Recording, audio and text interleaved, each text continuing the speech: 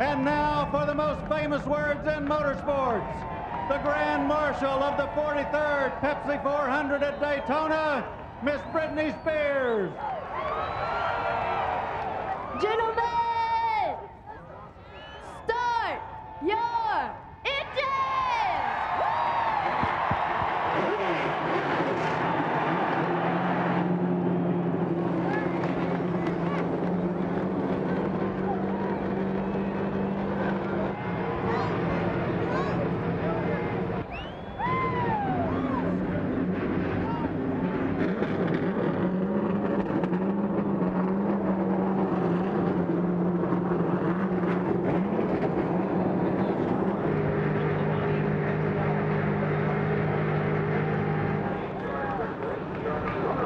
The roar you hear, 43 Winston Cup engines coming to life. The rumble you feel, the pounding heartbeat of 180,000 fans. The next step in the race to the championship is about to begin. And it's my pleasure to introduce the three men that will take you from the green flag in Daytona to the checkered flag in Atlanta. Alan Bestwick, Benny Parsons, and Wally Dallenbach. Thank you, Bill. With Benny, the 1975 Daytona 500 winner, and Wally Dallenbach, who's run some 226 Winston Cup races, including just 3 weeks ago at Pocono. And Wally, when I think of tonight's race, the words intense and heart-pounding come to mind. How about it? There's a couple more. Stressful. This is one of the most stressful races that we run all year. You've got the fear factor, fear of the big wreck. You have frustration of being stuck in that line that's not moving. And hopefully somewhere along the line, that 400 miles, you get to have a little bit of fun. Benny, the drivers all day long have been talking about the big wreck, capital B, capital W. What is the big wreck? Anytime you come to Daytona, Talladega, and these cars run in such huge packs, we'll see 43 cars run together. And when that happens, if something happens in front of you, you cannot avoid. Your Tony Stewart gets tagged by Ward Burton, up on top of Robbie Gordon. These guys behind, down through the grass, are trying to avoid it, but you simply can't. You're running too fast.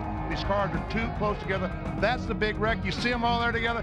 It's liable to happen at any time, Alan. 19 cars taken out in that one that happened with just 27 laps to go in the Daytona 500 in February. And the closer we get to the end of the race, the more likely a possibility that big wreck is. The sights, the sounds, the rush of adrenaline that is NASCAR at Daytona is coming up next. The starting lineup in green flag for the 43rd Pepsi 400 coming up on NBC.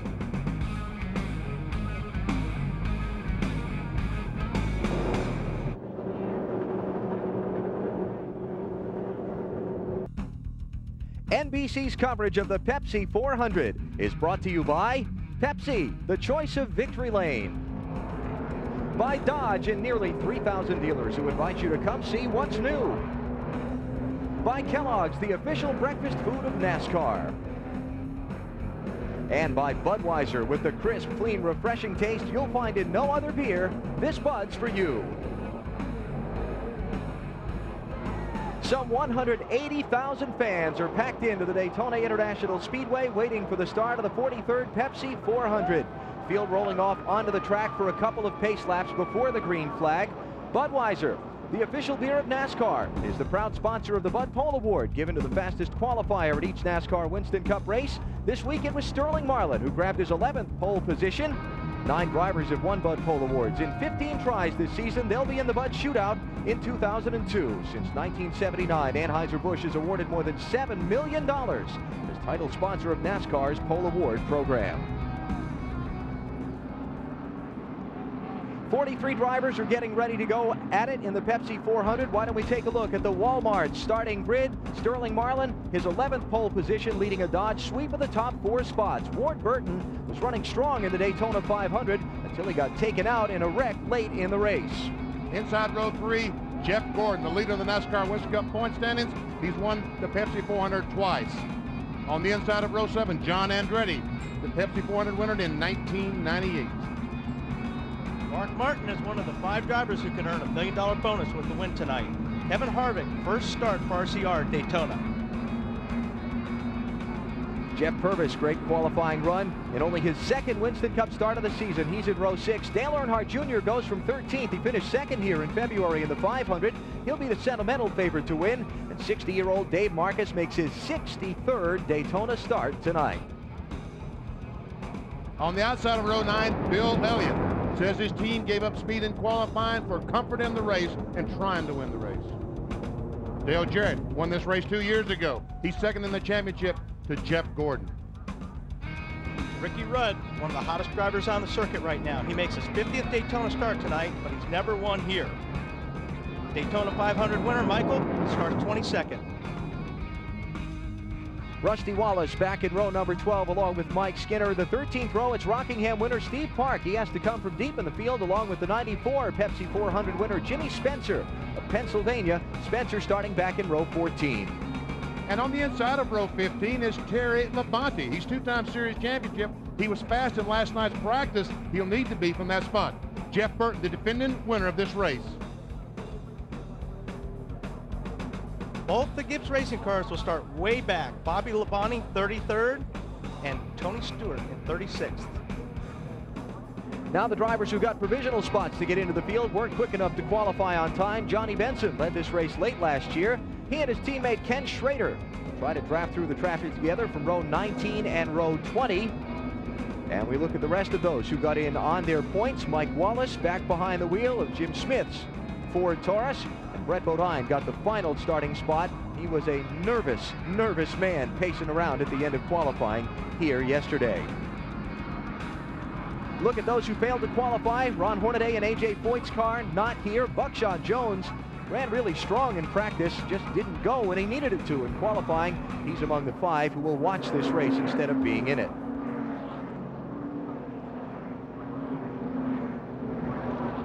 Track description of the Daytona International Speedway. See that lake you're looking at behind the graphic? All the dirt that used to be where the water is now was used to make the 31-degree banking of this racetrack that is some 4 stories tall from bottom to top, that these race cars rocket around at some 190 miles an hour. And there you can see that 31 degrees as these cars come through there.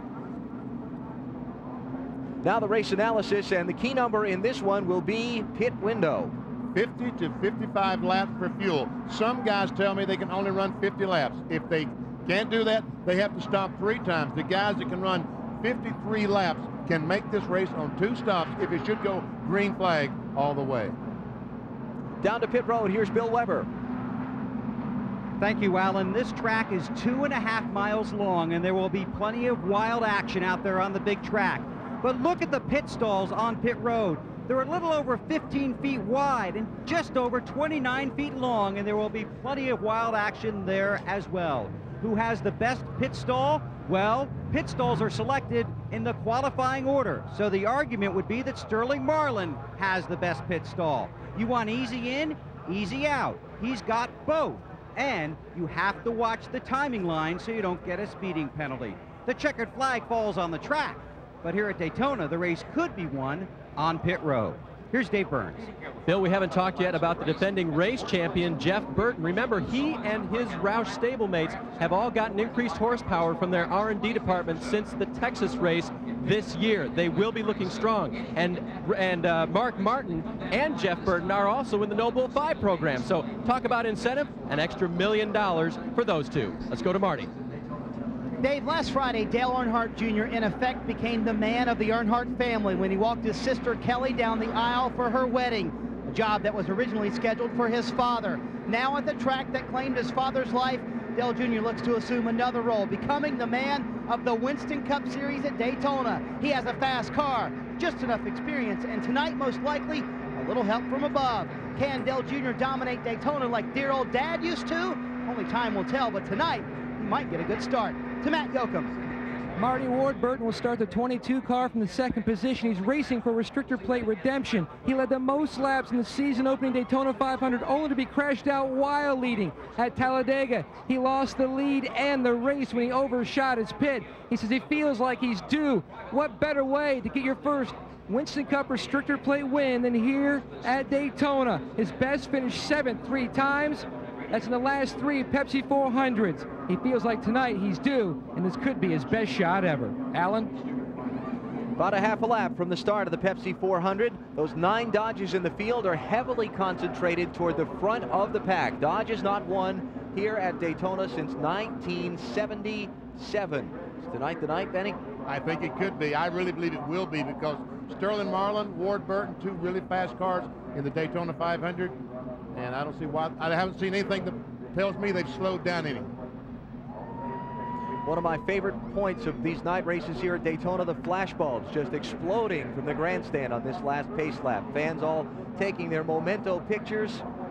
And for these drivers, Wally, their last moment of peace and quiet. Yeah. It's about to get very tense. Yeah, the Hornets' nest is supposed to open up here. Just a second. It's going to be great. Your thoughts? You're in turn 3. You're inside the race car. They're what? Well, you know, it depends on where you're at. But really, I'd rather be on the outside here, in the outside lane, only because when you come out of turn 2, everybody's going to start diving down to the bottom, so you have to protect your line. So hopefully I'm in the top line, and I'm just going to ride, hopefully get through the next couple laps, get things sorted out. You see so many cars passed on the inside here at Daytona and at Talladega. A lot of these teams have installed little mirrors, little spot mirrors on the roll bar where the driver can look out a rear view mirror beside the car and see if someone is beside him. 20 straight weeks of racing to decide the NASCAR Winston Cup Series champion begin now. The crowd is on its feet. The 43rd Pepsi 400 goes green on NBC.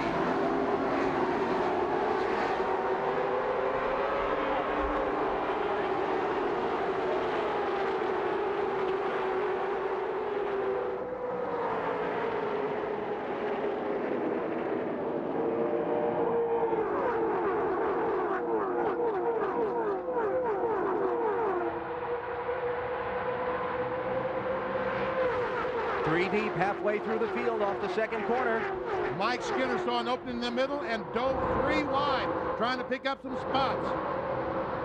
The yellow line on the bottom of the race, the out-of-bounds line. Think of it like the sideline on a football field. The drivers were told in their pre-race meeting, go below that, you're going to be penalized by NASCAR. And that's really what got us in trouble a lot in past before they made that rule. Because what would happen is guys would go below that line, then turn 3, you have to get back up on the racetrack, and if there was 3 or 4 abreast there was no room. Ward Burton leads lap 1. Jeff Gordon squeezing underneath Kevin Harvick. Harvick in the white car. On board with Harvick. Joe Nemechek is in the 33 car. His first race back since Richmond in May. He crashed practicing his Busch car at Dover and has been trying to heal all this time. Casey Atwood in the 19, the young 20-year-old from Nashville, being passed by Sterling Marlin for second. Not so fast. Our colleagues at Fox began a tradition of saluting the memory of Dale Earnhardt with a silent lap 3. We feel it appropriate, and we're proud to carry that tradition on.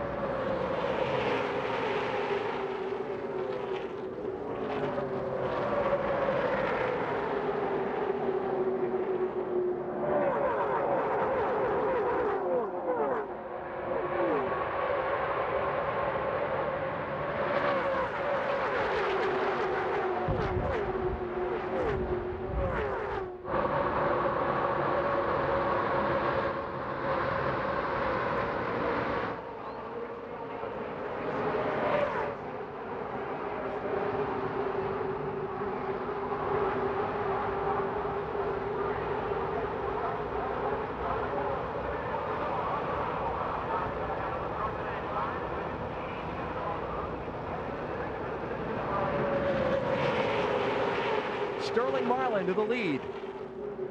3 deep for 6th spot on down as Ward Burton gets shuffled back to 5th.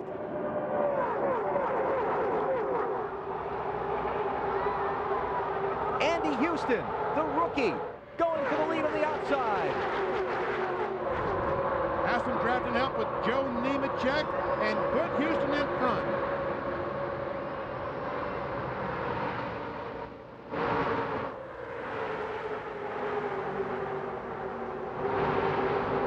Dave Burns.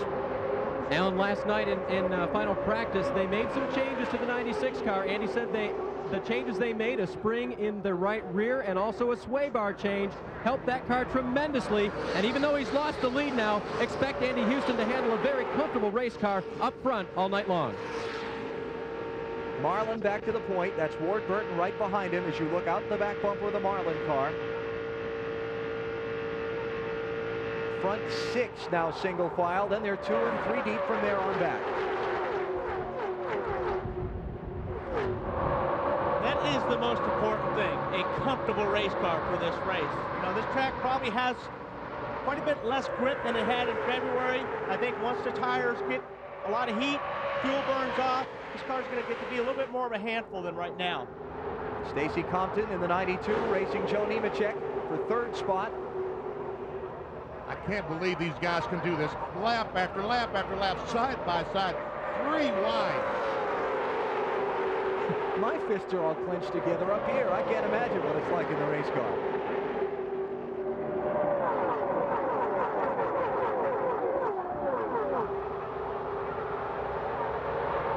Dodge, dodge, dodge, front 3.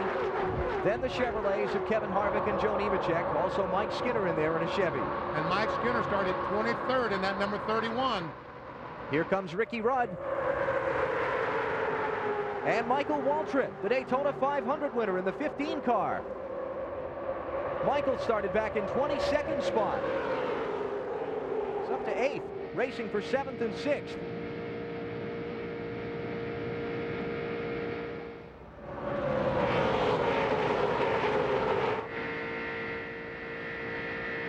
Jeff Gordon. Let's see if he has to back off in the corner. Listen to his engine. Hasn't yet. And that's what he was working on last night. He told us in coverage of the final practice, he was working on being able to run around the racetrack wide open, never having to crack the throttle. Waltrip in the 15, Rudd in the 28, Gordon in the 24, trying to advance the inside line by Skinner. That'd be for 5th position.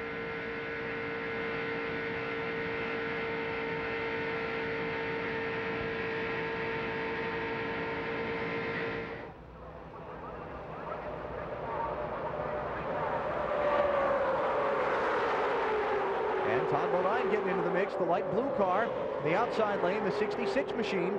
Started in 31st position. We'll see that all night long. Cars coming from the back to the front, shuffling back to the back, coming back to the front. It's one of the exciting things about this kind of racing.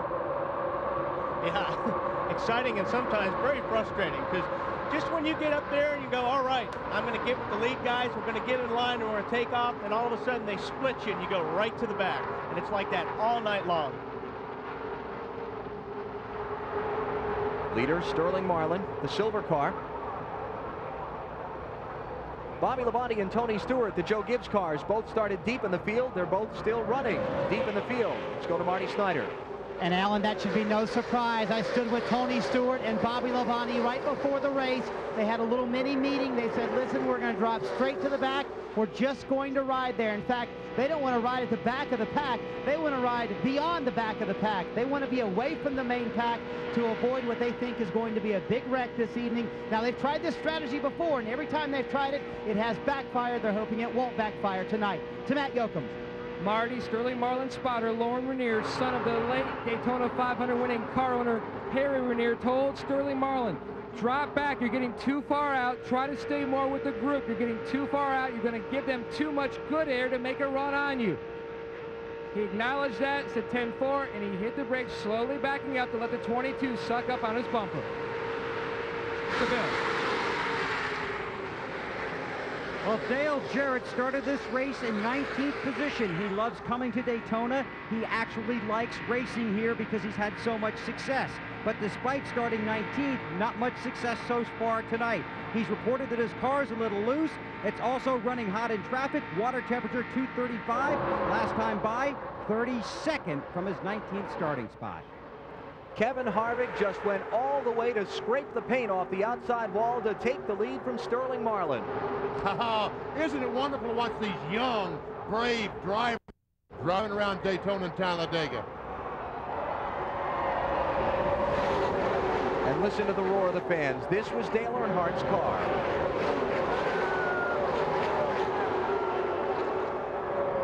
And here comes Dale Earnhardt's car. Dale Earnhardt Incorporated, Michael Waltrip on the inside, trying to take that lead away from Kevin Harvick.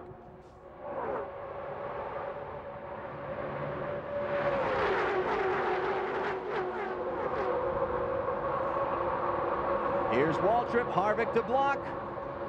See now what Kevin just did, took him out of the line, and he's going to lose a lot of positions unless he can squeeze back in line right there. Marlin to the lead, Andy Houston to second, the McDonald's car there. Now Waltrip in third, Todd Bodine goes to fourth, and they're 3 deep from fifth on back. Oh man, oh man.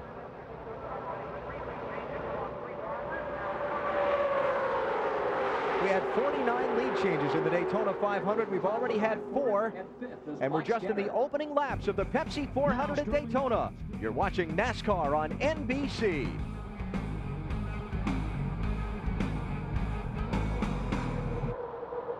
14 of 160 laps are now complete in the 43rd running of the Pepsi 400 at Daytona. Sterling Marlin is the leader. Michael Waltrip is second. Andy Houston is third. Todd Bodine fourth. Now they're mixing it up from back, 6th position on back. You've got Ricky Craven in 5th, Mike Skinner in 6th, and now this race for 7th between Ward Burton in the 22 and Kevin Harvick in the 29. And look at that, moving up. Mike Wallace started 42nd in that 7 car. He is up to the 10th position, has gained 32 spots. And Mike's kind of fighting for his job here this weekend. This might be his last ride in that 7 car. But again, he ran just like this in the Daytona 500. Ran terrific here in Talladega. Yeah, Talladega, he started dead last in the field, 43rd, finished 9th. Let's get more on Mike Wallace's race so far from Dave Burns. Well, and Alan Benny's right. He started 27th here in February and finished 6th. Now, I just talked with Jim Long, his crew chief, who said we knew the car was going to be good. We didn't expect it to be quite this good. I talked with car owner Jimmy Smith, and he said, hey, I spent $1 million trying to get this thing to go fast by itself. It wouldn't. We had to take a provisional, but boy, it sure goes in a pack of cars. Back through Mike Wallace in 10th, now sorting out single file. I mean, you know, especially Mike's had to sit and watch somebody else drive his race car for the last couple of years. That's like seeing your wife out with somebody else. I mean, that is a terrible feeling, watching your race car go around the racetrack without you in it. 3 deep, that's Dale Earnhardt Jr. left of your screen, Kevin Harvick in the middle, Ricky Rudd down on the inside of the racetrack. And they're racing for 9th, 10th, and 11th spots. Now he lifted there. Yes, he did. Pit road, Bill Weber. Just talked to Kevin Hamlin, the crew chief for Kevin Harvick. I asked him if they had any damage to the race car. He says he doesn't believe so. He's not certain because Kevin is not talking to them. Remember, he is a rookie. This is his first start in a Winston Cup race at Daytona. What Kevin thinks is that Kevin Harvick is focusing on trying to learn where to put the race car on the racetrack. Marty? Well, Bill, when Dale Jr. was just in that 3-wide pack, his spotter Ty Norris said either get in front of them or let off and let Harvick go. He wants to get to the front. We don't need to be on the outside being 3 wide. Let's take it easy. We've got a good car that can win the race. Be patient. It's early. Telling a race driver to be patient behind the wheel of his car is an easy thing to do. It's a hard thing to make happen. All right, that yellow line as we go down the backstretch, that is out of bounds, just like Alan told you at the very beginning. And this is going to be the toughest spot on the racetrack to avoid getting below that yellow line. Before the race is over, someone will be penalized for dipping down below that yellow line on the backstretch. Let's go back and look at that instance that Marty was reporting on a minute ago when Dale Earnhardt Jr. ran up on Kevin Harvick.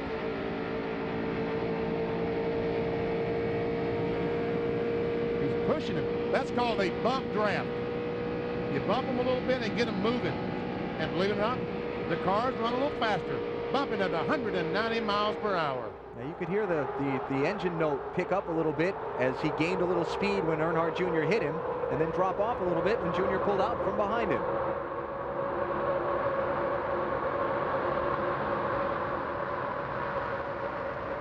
Mike Skinner in the 31, looking inside of Todd Bodine.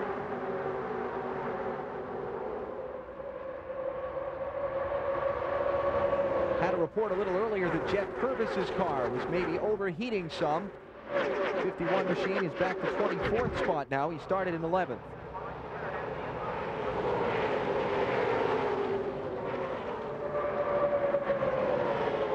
This is the race for 5th between Skinner and Todd Bodine. You see the front 4 out ahead of them.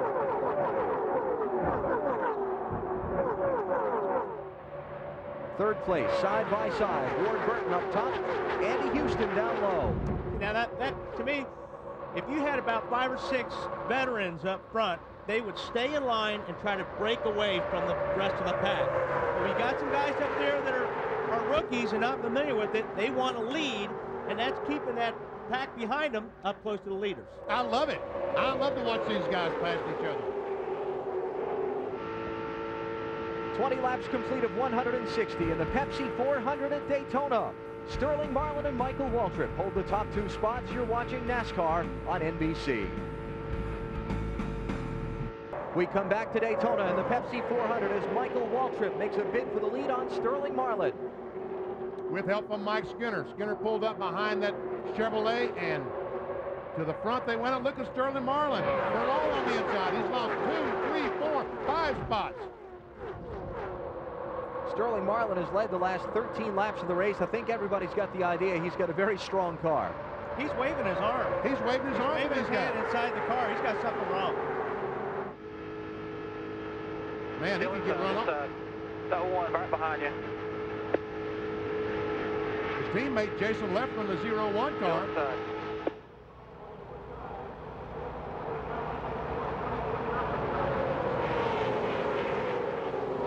Whatever it is, he couldn't get to pit road. Could it be that his car is just not right? Could it be that it's pushing or loose or just not right, and he's decided to go the back and ride till they can make a pit stop and adjust them? I mean, in one lap, I mean, you know, he's leading the thing, and then all of a sudden in one lap. Matt Yoakum, what's wrong with Sterling's car? Alan, talking to Lee McCall, Sterling Marlin's crew chief, he told me that Sterling's complaint is the car is very loose. He's going to try to drop back like a number of the other competitors and just ride in the back until the first round of pit stops, somewhere along lap 52 to 55 to work on this race car. No need to chance anything right now because they have a very stout piece. There you have it, Benny. There you have it. Right again. And that's smart racing. That's just smart. We're barely 50 miles into not even 50 miles, into a 400-mile race. Now, off of turn number 2, we're going to show you our NBC Speed Trap. Actual, live, real-time speeds as the cars rocket off this corner at Daytona.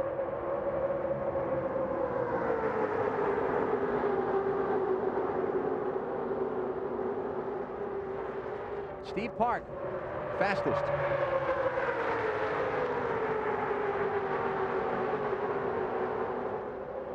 New leader. Kevin Harvick takes up Richard Childress Chevrolet to the top spot. And check out the battle for second spot as Harvick looks back at Dale Earnhardt Jr. and Michael Waltrip. The 8 and the 15, the 2 cars that battle for the victory in the Daytona 500. Ricky Rudd, first Ford in the order, in the 28.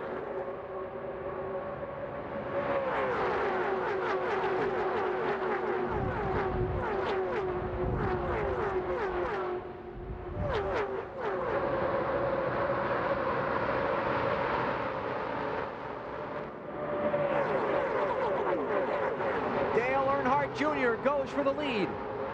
The fans all jump to their feet. Still down there. Still there. Out front, Clear. All clear. Earnhardt Jr. leads at Daytona. You in the 29 and they're 2 by 2, about 10 deep behind you. Check out those fans. They are absolutely loving this as Earnhardt goes to the front.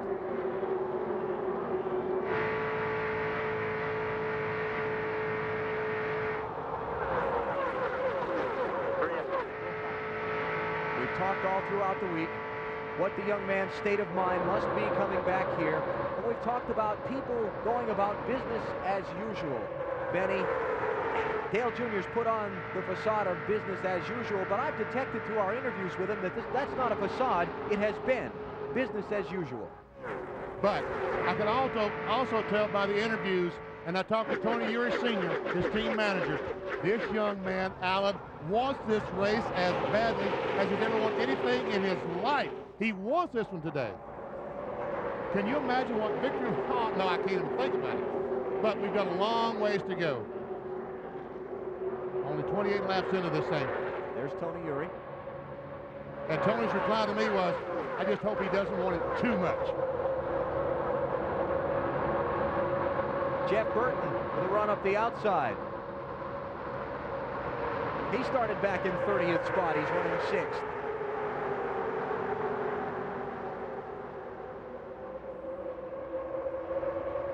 And there's Mike Wallace hanging on that trio of Chevrolets, a 7 car in 4th spot.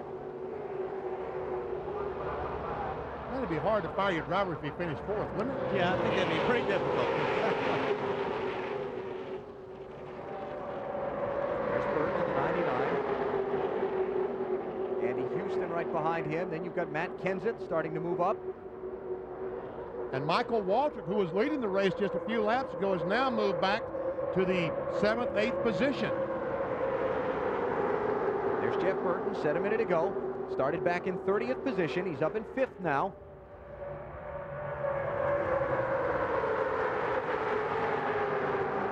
And that's another driver that told me today before the race, that's what he worked on last night in final practice. Get in the car where he would handle, where he could drive through the corners without backing off the accelerator. Jeff, it looks like it's working pretty good so far. The orange dot on the windshield designed to signify the 5 drivers who are running for the extra $1 million bonus. The Winston Noble 5 bonus.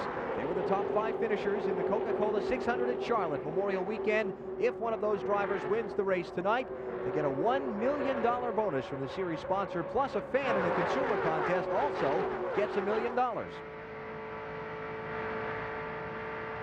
Marty Snyder has more on Dale Earnhardt Jr.'s race. And Alan, so far he's been very calm on the radio. The only thing that he has said at Ty Norris's request, his spotter, is that the oil is at 230, the water's at 190. Very patient right now. He is leading the race. Now, the one thing that has started down here is pit strategy. Danny Lawrence, the engine builder for what used to be Dale Earnhardt's team, now Kevin Harvick's team, came down here. They're trying to plan when they're going to pit. The problem for Dale Jr.'s team is that they can only go about 50 laps on this first run. Most of the other teams can go about 55 laps on this first run. So Dale Jr. will probably come down pit road with Bobby Hamilton's team, even though Bobby's running way in the back of the pack because they are pitted right beside each other. Back up to Allen. Bobby Hamilton running in 35th position after 31 of 160 laps. Dale Earnhardt Jr. leads the Pepsi 400 at Daytona. You're watching NASCAR on NBC.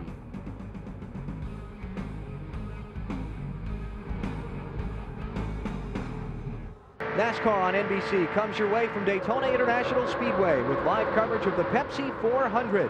Dale Earnhardt Jr. is out in front, 7 lead changes already, the opening 35 laps of this race. I think we're going to see a lot of spinning wrenches on these Dodges when they come in, Benny. I think a lot of the cars are loose. Watching the last practice last night, I saw a lot of loose race cars, but it seems like the Dodges are suffering the most right now. Right now, the best Dodge is in 12th position. Oh, no, let's go back to about the 13th position. John Andretti in the Hamburger Helper Dodge, the best Dodge. And remember, the first 4 qualifiers were Dodges. And in fact, 5 of the top 10 were Dodges. And now, as you said, Benny, Andretti in 13th is the best. Couple of Dodges riding around at the back of the field. Bill Elliott is in 43rd. He's last in the order. Let's go to Matt Yoakum. Alan, down here in Ward Burton's pit, I spoke with crew chief Tommy Baldwin Jr. He says the car is just very loose in the center of the corner. They're going to adjust this race car somewhere around lap 51 with air pressure. He said they've been fighting loose all during happy hour. They went into the race trying to adjust on that. Also, Lee McCall says his car is still very loose. Both cars have dropped outside of the top 19. Sterling just now moved up to 18, but both cars fighting loose conditions early on. And you saw the picture of Bill Elliott. There's Casey Atwood with the green bumper, and look how far back to his team car, Elliott. I mean, Elliott is in a lot of trouble. If I'm loose here, I want you to put some bite in the car. I don't know if tire pressure is going to be enough, but especially, you know, in traffic like you are with these cars, I think I'd be looking for some bite. Casey Atwood started 4th. He's right in front of Bill Elliott in 42nd. Compton started 3rd. He's in 37th. And Ward back in 33rd. We can account for the front 2 rows. Jeff Burton had moved up well up into the field from 30th spot. Now he's getting shuffled. He's just dropped 6 positions in that last lap, back to 12th spot. There and had to get out of the throttle. There's another car that's loose. We're gonna put a pound in the right rear. Looking inside, just one of them. Coming hard though. Better take a pound out of the right rear, Frankie. He's loose. When you add air pressure to these tires or reduce air pressure, you make that tire, by putting more air pressure in it, you make the tire stronger, and that changes the chassis. If you take air pressure out of the tire, you make that tire weaker, and therefore making the car a little bit tighter, change the chassis as well. Dale Earnhardt Jr. continues to parade around in front of the field. Kevin Harvick, Mike Skinner run right behind him. We're at 39 laps in. Pit stops coming up shortly. We were talking about loose just a moment ago. Let me show you what we're talking about. The car enters the corner. You turn the steering wheel back on the throttle. There's where you want to be, in the green spot. But the back end, it gets loose, goes up the racetrack, and I saved that baby. How'd you like that, Wally? Danny, that was a great save. Little exaggerated on the loose there. A little exaggerated, but your car was that loose, you're going to be on pit road now. I think Bill Elliott's car may be that loose. Yeah, Mike Skinner going for 3rd inside of Mike Wallace.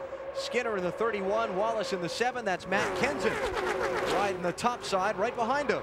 I talked to Mike after practice, and after I said, man, was the beginning of practice, last practice last night, was your car that loose? He said, yeah, it was. They made some adjustments right there before the end of practice, and he was really happy with the car. He's in a wrong line right now, though. There is no line there. And not even a choice of his own. Got to have somebody behind you helping you push through the air, or you're going to lose a lot of position. Skinner was racing for 3rd a minute ago. He finally has some help. Someone pulls up behind him. That's Kenny Schrader in the 36 car. He's racing for 8th now, Skinner is. Schrader, he started back in 39th position. Bound for 2nd. Oh, man, that's threading it right there, buddy. Mike Wallace squeezing in front of Harvick, now jumping in line behind Kenseth and in front of Kurt Busch. Harvick now is in the wrong spot on the racetrack. Martin going by. Onboard camera with Mark. This is one of his better runs at Daytona in a good while. 3 wide in front of him. You know, Mark's one of those guys, when I run here, it seems like I always try to run with the guys I'm comfortable with running, that you know you can just get on their bumper and they're going to take it to the front. And I always look for guys like Mark, Ricky Rudd, Sterling. These guys are the guys you can count on when you come to restrictor plate races. Terry Labonte, another one. You know you can really trust these guys on getting you through the field. It's Jeff Gordon on the outside of that 3 wide. This is not where you want to be, where the 7 car is if you're loose right now. You're in the middle, and you had Skinner right on your tail. And boy, it is tough getting through the corners if you're loose like that, because you've got nowhere to go.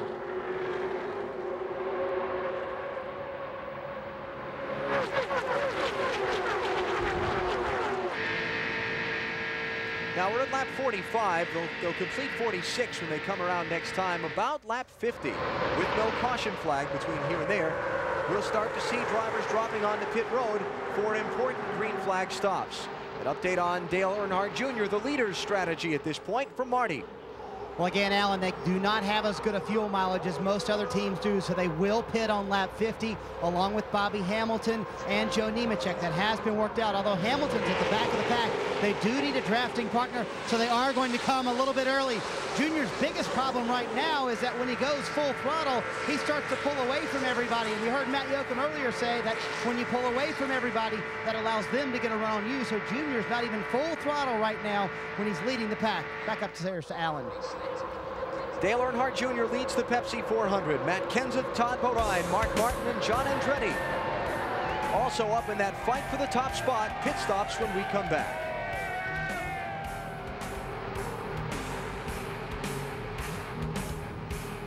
We're already past the 1/4 point of the Pepsi 400 with 49 laps out of 160 and getting ready for a round of pit stops.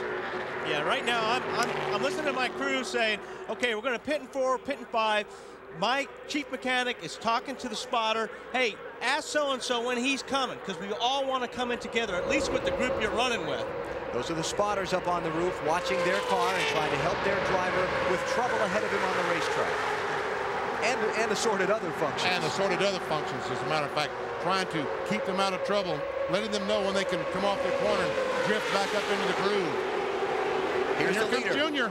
Dale Earnhardt Jr. ducks for pit road. The stop will come at lap 50. Wow. Somebody's way hard on the brakes coming in there. Jeff Purvis was the one who lit up the brakes. He would need new tires after that.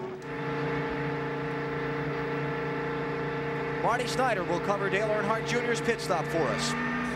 And Dale Jr. comes down pit road. He is one of only 3 drivers to finish top 10 in both of the restrictor plate races so far this year. He says the car is just a hair tight. He originally wanted no adjustments, but then he called for a last-second adjustment, quarter pound out of the right rear. That's a very small adjustment. He wants to be a little looser off the turns. Dale Jr. back out on the track. Let's go to Matt Yoakum. Big Ed Watkins, the jackman for Casey Atwood, drops the jack. He's down and away. Air pressure. He was very loose. His teammate, Bill Elliott's also in. He's also complaining about a loose condition, as is the Dodge in the 92 of Stacy Compton. Compton very slow coming to pit road. He was well off the gas in turn 3, so perhaps a further problem there. Here's Johnny Benson on the pit lane. Jeremy Mayfield's in, Rick Mast is in, Ken Schrader's been in. I'll tell you what, and these guys that strategy-wise were in the back, Benny, I think that's going to hurt them because they're going to come out and they're going to lose that lead draft. Bill Weber.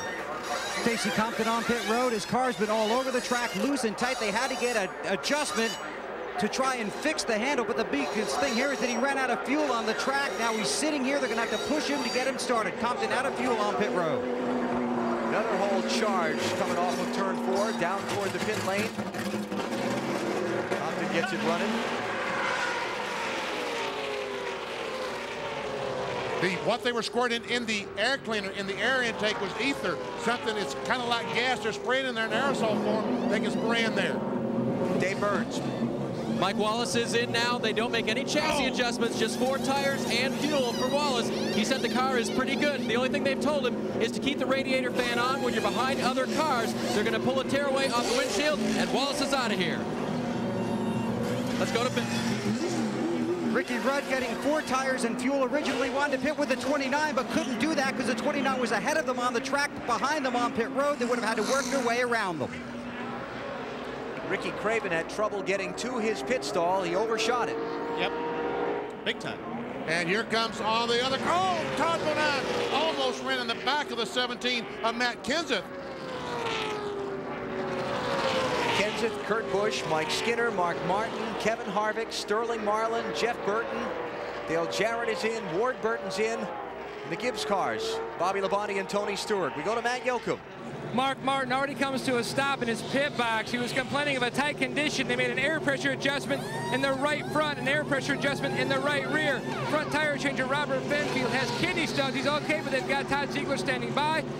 The left side's come out. Let's go to Bill Weber. 4 tires and fuel. Kevin Harvick's first pit stop in a Winston Cup car in a race at Daytona.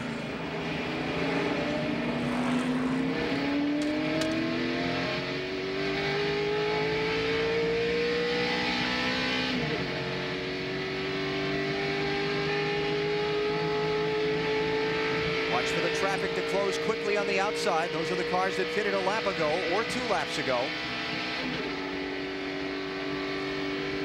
Looks like Ricky Rudd's going to come out with the lead.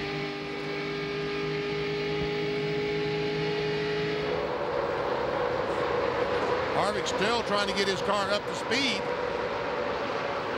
Check that. It looks like Steve Park will get away from pit road first. Well, now let's just find out. They're all still trying to get up to speed. I think maybe Matt Kenseth might be the leader of this little event. There we go. Kenseth leads, Kurt Busch second, Todd Bodine third, Mike Skinner fourth, Dale Earnhardt Jr. fifth, then Rudd, Park, Rusty Wallace, Ken Schrader, and Jeff Gordon, your top 10. And look at Junior go by Kenseth. What in the world was that all about? And Kenseth was leading the last time by, so something is wrong with the 17 car.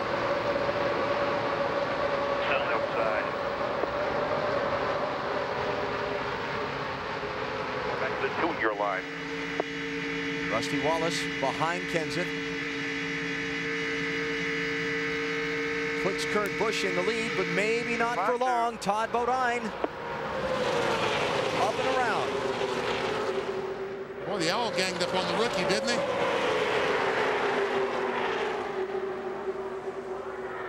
So green flag pit stops have been completed. And Todd Bodine is now the leader of the Pepsi 400 at Daytona.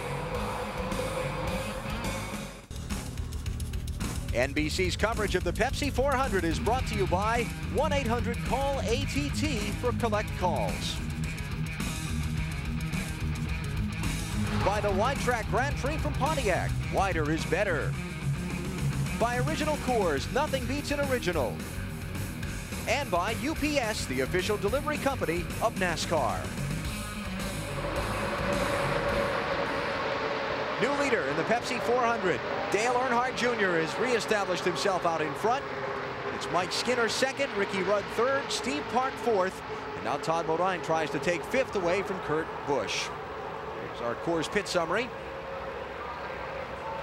Well, Earnhardt Jr. didn't come out of the pits first, but he now is first. He came out and quickly passed some cars.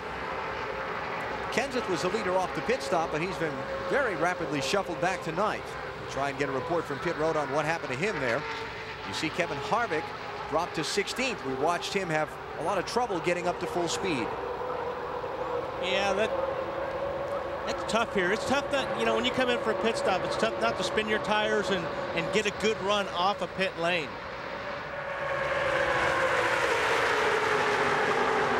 Kurt Busch, rookie from Las Vegas in the 97 car, one of Jack Roush's entries in the race. Skinner's looking for the lead if he can get some help. And it looks like that Ricky Rudd is going to give him some help, but he can't go by. Look how strong that 8 car is tonight. He pulled out with help and didn't go by. But, you know, we saw Sterling like that earlier. But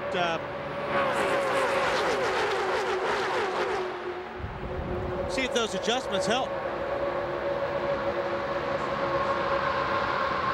Right now, our pole setter Sterling Marlin is back in 24th position, but he's only 1.8 seconds behind the leader.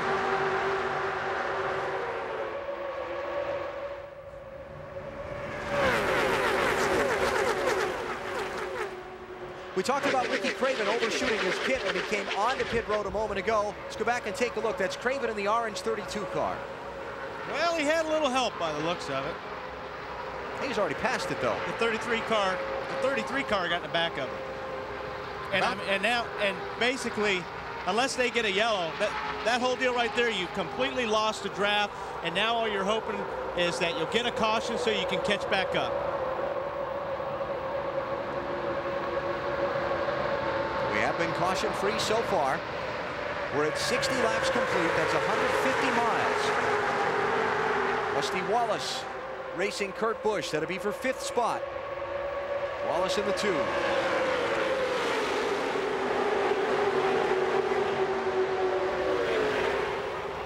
Check some speeds at the line, see who's fastest at the moment.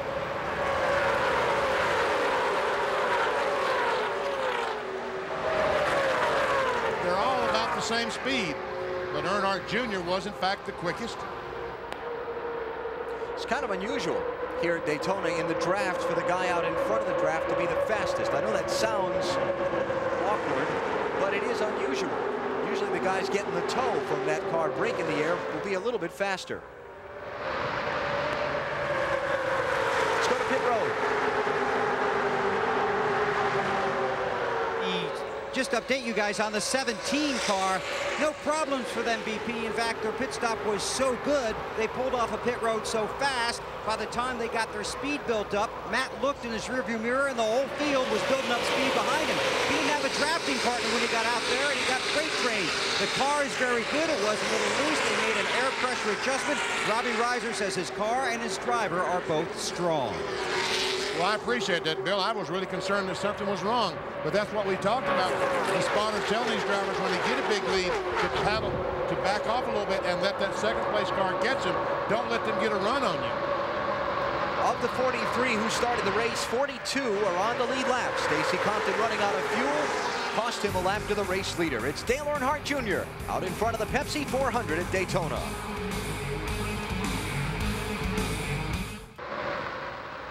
Dale Earnhardt Jr. leads the 43rd running of the Pepsi 400 at Daytona. We're 65 laps complete of 160 that make up the distance. So far, 11 lead changes in this race. I think we've clearly established that Dale Earnhardt Jr. has the strongest car. In the beginning, it looked like Sterling Marlin, but it's definitely Dale Jr. at this stage of the race. There's no doubt, unless something happens on the next pit stop to make one of these other cars a lot faster, they're going to have a lot of trouble beating Jr. tonight. But remember, he has got to stop twice. I don't know how much fuel he had left over when he made that pit stop, but 50 and 50 and 50 is 150 is 10 laps short. What about it, Marty? Well, Benny, you're exactly right. They can go a little bit further, but it's going to be close. Jeff Clark is the engine tuner for Dale Earnhardt Jr. He went back and calculated. He said on the next stop they can probably go about 54 laps. That's going to put them close to the finish, though. And all of that discussion if we go to the finish without a caution flag. Well, that's right, and these guys are driving pretty decently tonight, so maybe there will not be a caution flag. But 50 and 54 is 104. That leaves 56. We talked earlier, the closer you get to the finish, the higher the probability of somebody making a mistake pressing hard. Well, that's right. We'll see. Let's drop back in traffic a little bit to Dave Marcus, running in 40th position, the 71 car, 60 years old, originally from Wisconsin. David making tonight his 880th NASCAR Winston Cup start, second all-time only to Richard Petty. Dave is one of the icons of the sport. He is the blue-collar racer. He owns his own team. He works on his own cars. You call his race shop, he'll answer the phone. And if he doesn't answer the phone, they'll have to go get him out from one of the race cars to come talk to you.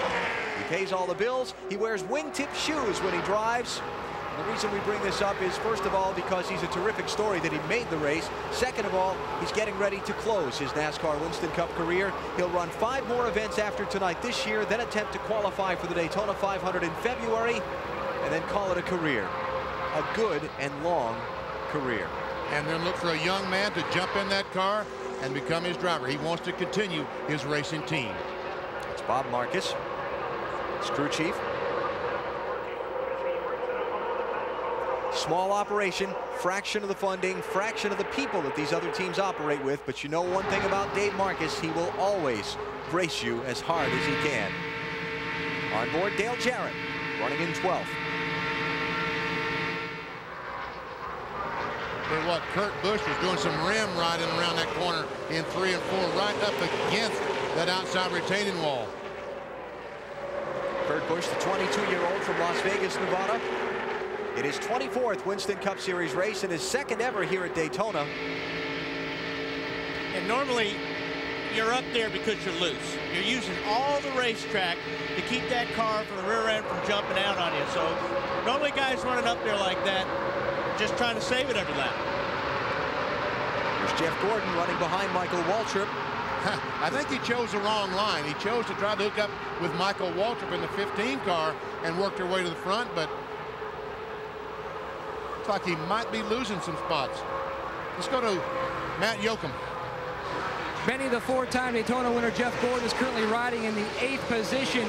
When he made his pit stop on lap 52, he was complaining his car was loose in and tied off 3/4 of a round down on the right rear jack screw, which also takes wedge out and raises the spoiler, which should help this race car, but they are also iffy on fuel, making it on one more stop. Meanwhile, the 22 car of Ward Burton has climbed up to the 18th position, but he's still complaining about his car being horribly loose. They made a track bar, a wedge, and air pressure adjustment. They were hoping to get a caution to pull a spring rubber. Right now, they're also going to look to the next pit stop to make more adjustments. Alan? 4 cars have broken away from the rest of the pack by lining up and just staying single file while the guys behind him are running side by side. Dale Earnhardt Jr., Mike Skinner, Ricky Rudd, and Steve Park are those 4 drivers. We're at lap 71 of 160 that make up the distance tonight, closing in on halfway in the Pepsi 400 at Daytona. Our Wendy's race menu, it's the race for the championship on NBC and TNT next Sunday, 1 week from tomorrow. It's the Chicagoland Speedway, brand new track. NASCAR Winston Cup Series at 2 p.m. Eastern on NBC. Couple of weeks down the line, we go to the New Hampshire International Speedway Mile on TNT, 1:30 Eastern, July 22nd. 3 weeks, Pocono Raceway in Pennsylvania, and the Pennsylvania 500.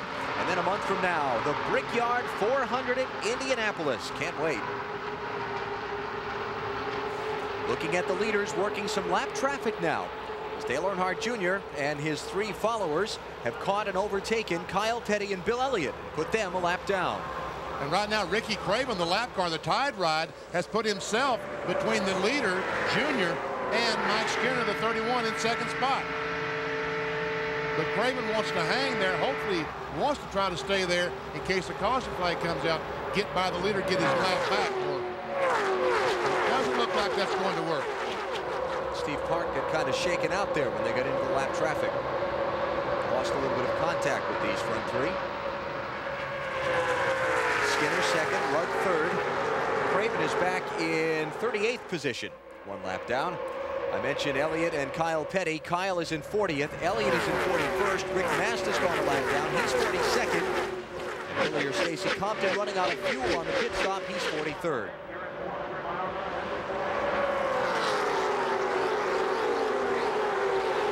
Look at this. Oh, that's back for 10th spot on down. Todd Bodine. 24 car of Jeff Gordon. There to see Martin, Matt Kenseth, and Dale Jarrett. Haven't talked much about Dale so far tonight.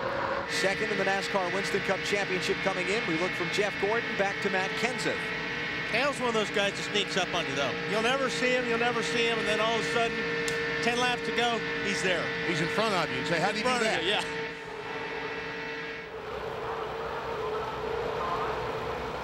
More on Dale Jarrett from Bill Weber.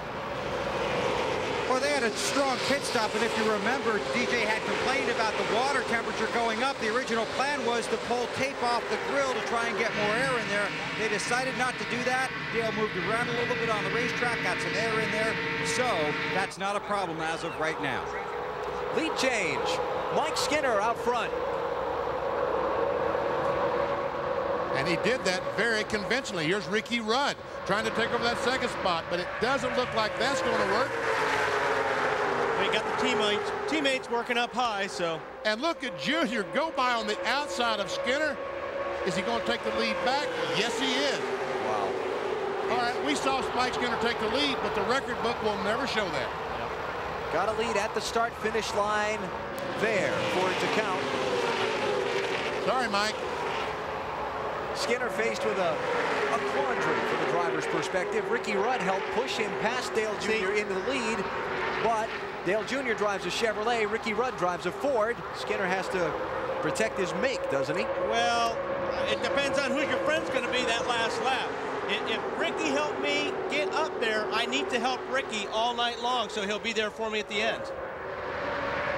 You see the air temperature at the start of the race was 85. Has cooled off 4 degrees, and track temperature has only cooled off 3 degrees. Steve Park racing Skinner for second. Let me tell you something, guys. You guys don't forget, and as a driver, you don't forget.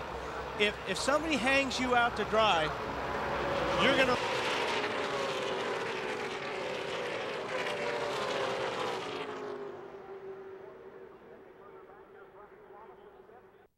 In the top ranks in the Pepsi 400. Dale Earnhardt Jr. still leads, but second spot is mixing that one up good the last few laps. Yeah, there's a lot of shuffling going on, all except for the lead. Dale Earnhardt Jr. still maintains that position. Mike Skinner's taking over the second spot. Michael Waltrip up to third. Kevin Harvick in fourth spot. There's to see Steve Park and Michael Waltrip. Michael Wallace is back in the mix in that 7 car. We knew who you meant. Yeah, we do. Mike's running a great race tonight. He's been staying up in that lead 10, 12 just about all night long. They've had great pit stops. Good run for Mike. Those 7 cars you're looking at all on the lead lap. They've shuffled the cars they overtook back into the traffic. They're fighting for second. Michael Waltrip under Mike Skinner. And now Waltrip's got help. His Dale Earnhardt Incorporated teammate is behind him, Steve Park. Mike Skinner's Richard Childress Racing teammates, the white car, Kevin Harvick, bailing out. Going into the other line. Yeah. Going into the other line. Yeah. Meanwhile, look how far the junior has pulled away. These guys battle for second position. And that other group that was a second behind them last time by is now on their rear bumper. Now, has Dale Jr. got too big a lead? When they get lined up, they got trouble here. Andy Houston in the wall. Caution's out. That's off turn 4.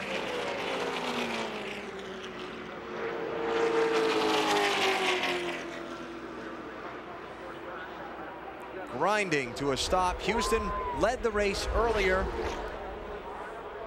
See him moving around in the car, dropping the window net. That's his signal to the safety officials that he's okay. I think you'll see a lot more aggressive changes, Benny, now that we're under caution. Everybody comes in at the same time. We may even see some spring rubbers being put in these cars. And what this also does with the caution at lap 87, it takes the pit deficiency, the fuel mileage deficiency that Dale Earnhardt Jr. had out of the equation for now.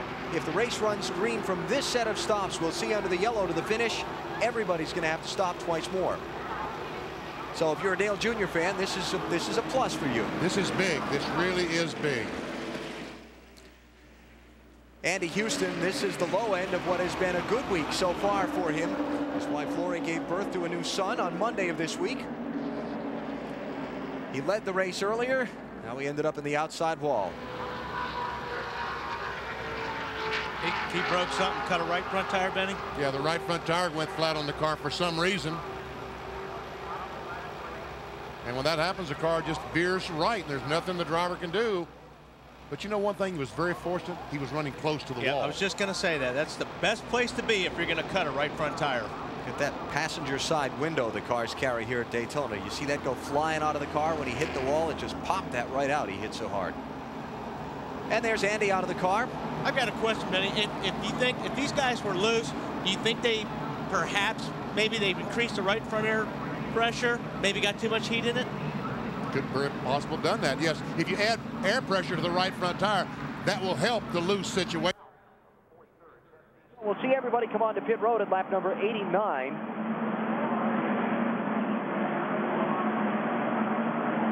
And this caution flag, probably a big break for some of those drivers that had gotten shaken out of the draft, like, well, Bobby Labonte and Tony Stewart. Casey Atwood were pretty well back, but it's a horrible break for Ricky Craven and Bill Elliott and those drivers who got overtaken by the leaders and didn't get a chance to maybe get it back on a cycle of green flag stops.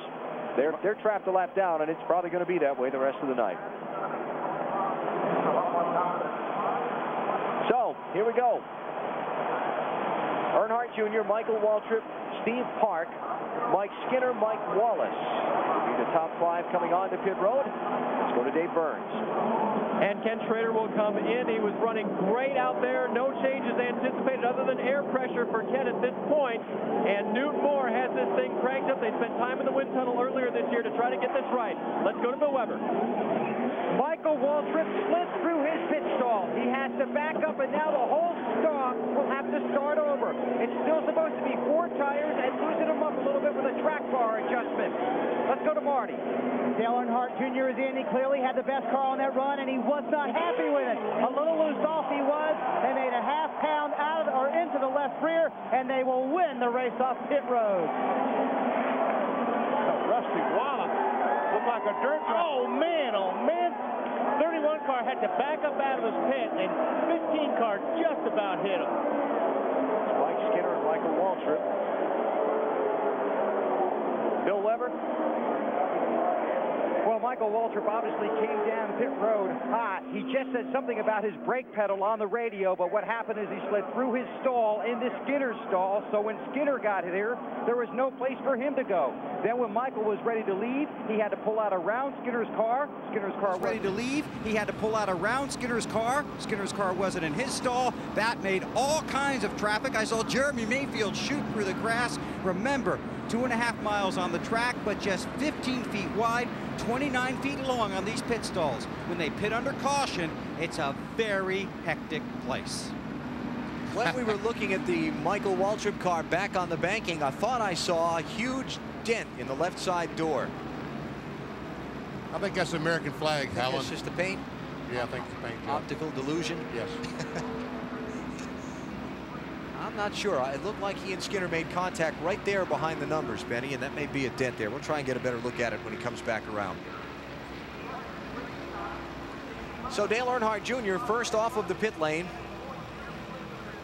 And these pits, they look like they're big, and when the car's in them, but when you're down there and you've got to get in one of these pits, they are very small. Cars a lap down, heading for pit road for their service now. Let's go back and take another look. See if Skinner doesn't actually get into the door of Michael Waltrip's car, and watch Mayfield have to take to the grass. I don't know if we're going to see it in this. See, cars are starting to leave. See, the 1 and the 17 almost ran into each other. Okay, Mike Skinner's going to back up. Michael Waltrip's going to try to leave. You might have something there, Alan. He may have backed in there a little bit. Wait a minute. Wait a minute. Say that again. You might have something there, Alan. Have something there. I'm not going to 100%. First time I've heard you say that. I just wanted to make sure I got it right. 90 laps complete in the Pepsi 400 at Daytona. The restart when we come back.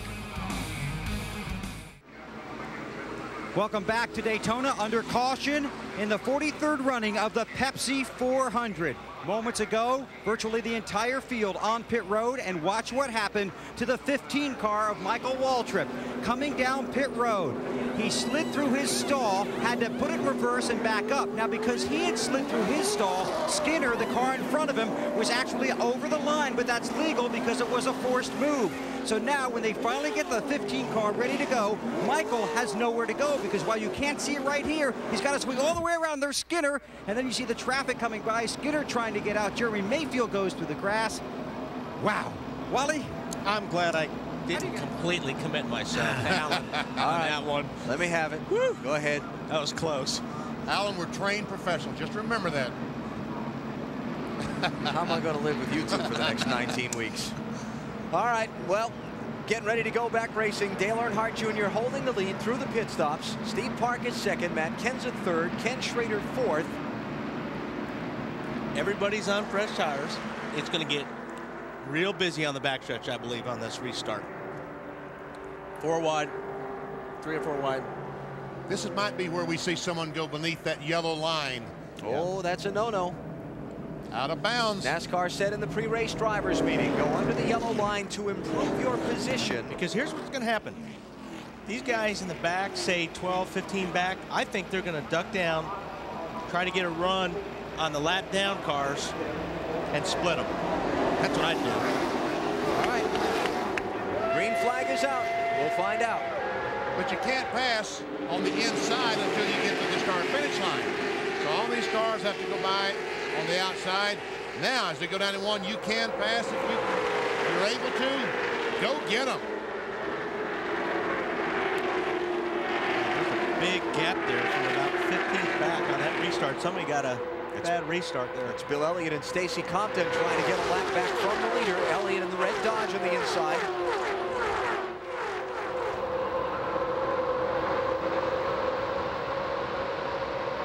Doesn't look like that's going to work tonight.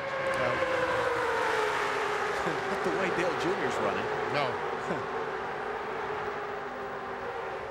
And because somebody missed a shift or something in the middle of that pack, that took away your big charge? I think so. Sterling dropped back about 6 or 7 car lengths there. Somebody bottomed out really bad up there in fourth. Big shower spots. Mountain Dew pit summary. Look at Matt Kenseth once again. A great pit stop by Robbie Rouser in that DeWalt team, 8th, comes out 3rd. Schrader picks up a couple, and Harvick picks up a couple. Only caution of the race brought out when Andy Houston hit the wall in turn 4 a short while ago. Let's hear from him. Alan, new father Andy Houston has just called new mama Lori to tell her that he's okay. Andy, what did happen out there? Cut a right front tire down on the McDonald's Ford. We had a really good race car. We ran up front early. It seemed like the longer we ran, the tighter the car got. First pit stop, made adjustments, tried to free the car up, and didn't nearly go far enough. The car really pushed that second run after the first stop, and finally ended up blowing the right front tire out and hitting the wall pretty hard. But I'm okay. Just another bad weekend for the McDonald's Ford, and you know, we just can't seem to get this thing turned around. Hopefully, we'll go to Chicago next week. That's home of McDonald's headquarters, and try to have a good run up there. It's pretty frustrating right now, but you know, we're going to start. This is the best shot they've had. It was Andy's best career qualifying performance so far in Winston Cup. And Alan, apparently Andy also reports he may stick around. Joe Nemechek is not feeling well, and Andy may substitute for him if the need arises. Joe Nemechek is making his first start in some 6 races. He had a hard testing crash at Dover, which he broke his elbow and had assorted other injuries. This is his first race back, so maybe those injuries still feeling the after effects of. Look at the race for second here. Matt Kenseth and Steve Park. Kenseth in the 17, Park in the 1. Got Ken Schrader behind Kenseth. 31 car went from 23rd. For the lead, Kenseth outside of Dale Earnhardt Jr. Side by side. Now we'll see how strong Junior's car is.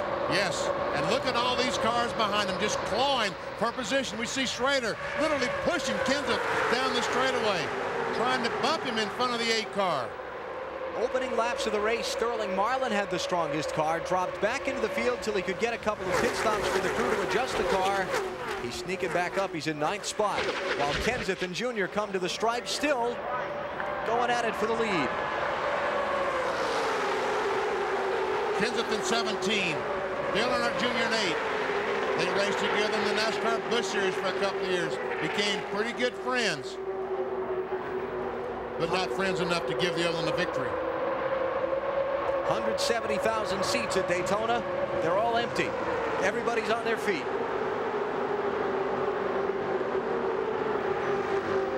Like Wallace. Wallace, be careful that yellow line down there. Oh, and he goes by big brother Rusty. Boy, you know that did his heart good.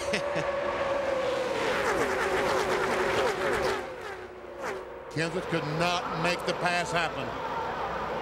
Speeds at the line.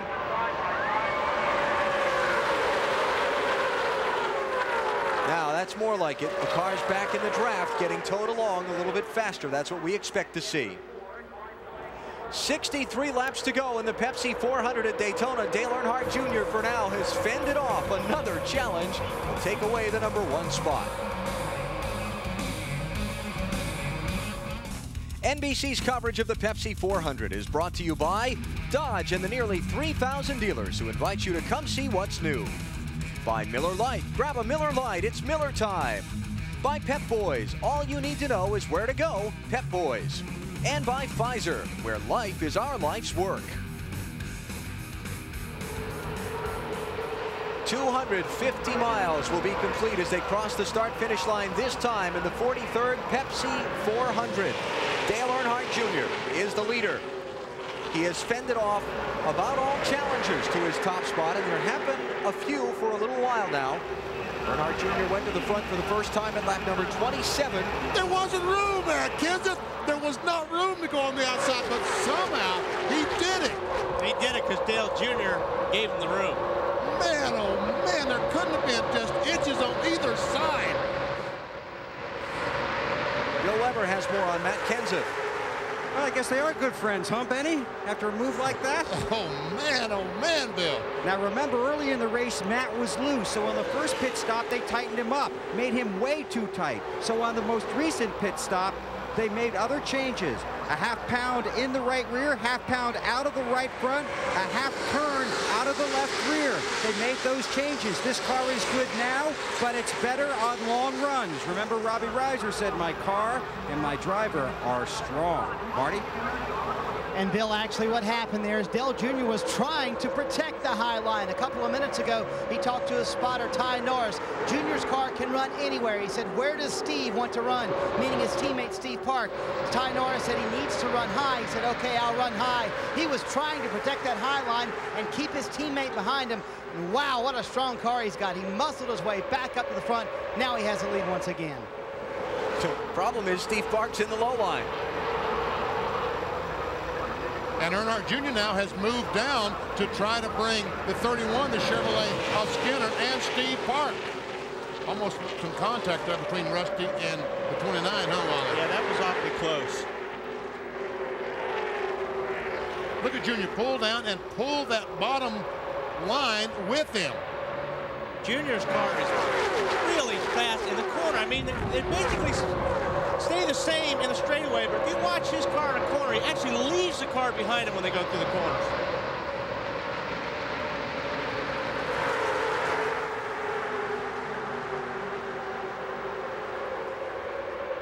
Here's our Dodge race fact. 4 times in this July Classic at Daytona, the Pepsi 400 has been won by a Dodge. 1977 was the last one. The King, Richard Petty, was behind the wheel of that car. We have a second retiree from the race. Jeff Purvis has taken his car to the garage. Some smoke trailing from behind it on that last set of pit stops. It has now been officially put out of this Pepsi 400.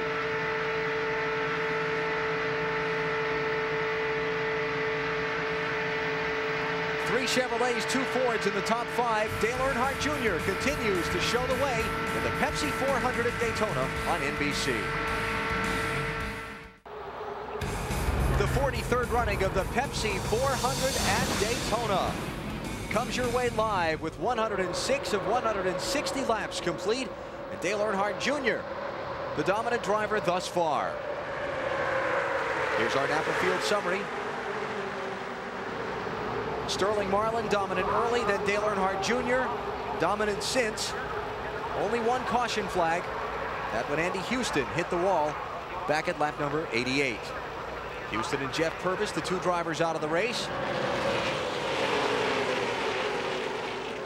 Steve Park was 3rd last lap, and he was desperately trying to get in the same line as the 8 car and got shuffled out and dropped back to 16th. In 1 lap? In 1 lap. Man, I blinked and I missed that. And you're the driver behind the wheel, and you're trying not to rip the steering wheel right out of the car, right? That's the frustration part I talked about during the telecast. 35 cars on the lead lap now. The only cars that are not on the lead lap are Ricky Craven, Dave Marcus, Stacy Compton, Bill Elliott, Kyle Petty, and Rick Mast. They all fell way behind on a set of green flag pit stops where they lost the draft, and then the leaders overtook them, and then the caution came out. Everybody else besides those drivers and Purvis and Houston, who are out of the race, still in the hunt, basically. Mike Skinner is really giving that 31 car a great run tonight as well. We just saw on the graphic that after that botched pit stop that he had fallen back to 22nd position, and right now is battling for the 2nd spot with Rusty Wallace. Rusty showing a little muscle for the first time tonight. Bill Weber has more on Rusty Wallace. Alan, 2 things everybody needs to know about Rusty Wallace. How hard that team worked to get this car ready for Daytona, and how much Rusty wants this win. He's never won a restrictor plate race, was 3rd in the Daytona 500. Crew Chief Robin Pemberton spent the time and money to wind tunnel this car that we showed you in the pre-race show. Right now, Rusty is desperate to get to the front. He wanted to be able to run up high on the racetrack, so they made that change last time. But the track keeps changing. First it's up high, then it's down low. Robin said, really, it's just like I told you after practice. There's no one guy out there yet, except Dale Jr. About the 3rd or 4th guy, Mike Skinner, that's gone up to try and take the lead away from Dale Jr., and each time he seems to find a way to keep it out front. He's making all the right moves. He is inspired. Yes, he is. It looks like Rusty Wallace is going to get by Skinner to take over that 2nd position.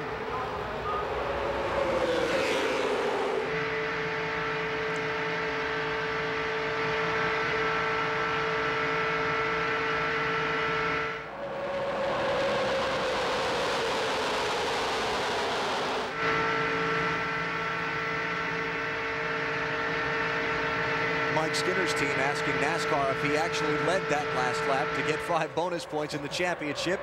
Answer came back negative. I checked the monitor when they went by. It was a very, very close finish to the line, and the monitor said that Dale Jr. had led that lap. 3 deep. Yep. That's Ken Schrader up the outside. There's Jeff Gordon down on the inside.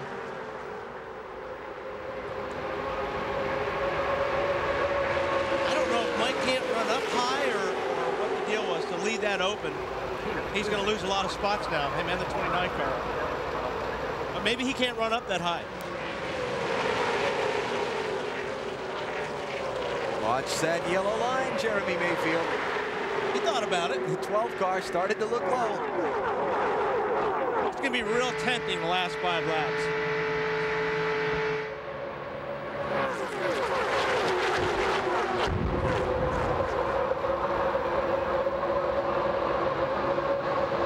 Skinner finally got back in line. Here comes Rusty Wallace. Oh, he opens up the outside a little bit, and Schrader just drives up on the outside. Along with Matt Kenseth. Junior goes up to block that. Outside only. That Junior can just go from the bottom to the top. He handles any place in the corner. He's having to work real hard to figure out which line to stay in now. Dale Jr. is. He's looking in his mirror as much as he's looking out of the windshield. Here's a Craftsman Truck Series update. This was earlier today at the new Kansas Speedway. How about Ricky Hendrick, son of the Winston Cup champion many times now? Team owner Rick Hendrick got his first win in the Truck Series. Congratulations, Ricky. I know your dad and your grandpop is just as thrilled as they can be. And how about John Wood in 4th spot? That's Eddie Wood's son. Next 20 years old. Yeah, next generation of the Wood brothers coming along. This one behind the wheel. Rusty Wallace running second.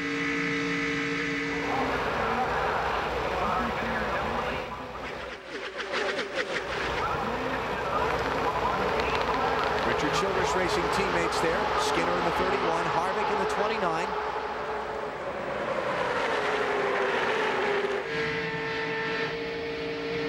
And Mark Martin starting to move back into the picture. Dale Earnhardt Jr. continues to run out in front of the Pepsi 400. You're watching NASCAR on NBC. The Pepsi 400 from Daytona International Speedway. Under green at lap 116 of 160. It has been Dale Earnhardt Jr.'s night so far. Here's our Home Depot track fact. The lighting system installed here at Daytona, 1998. Enough to illuminate a 2-lane street from Daytona Beach to Muscatine, Iowa. Here's your knowledge tester, Benny. Muscatine, Iowa, significant in that trivia fact for what? It's the name, it's the hometown of the company that installed the lighting system, Musco. There you go. Very good. That was too easy. I knew I wouldn't catch you out on that one.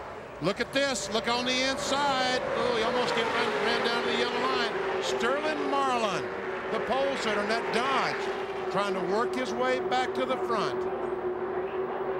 Last time by was in about the 7th position.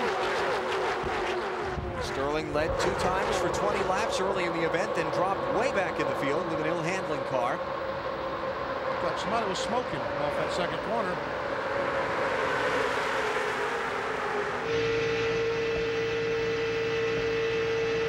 There's Joe Nemechek's car. NASCAR spotters are reporting, Benny. There it is. And there it is. That's too bad.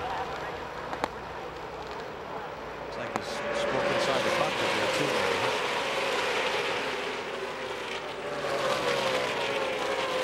Oh, I see. He's hit the wall. Well, that'll do it. Yes. That was tire smoke we were seeing. Yeah, right back here you see the bumper. The rear part of the bumper's hanging out. Right there. I tried. You were one of those kids that couldn't color. Oh, that was terrible. Huh? That was terrible. Yeah.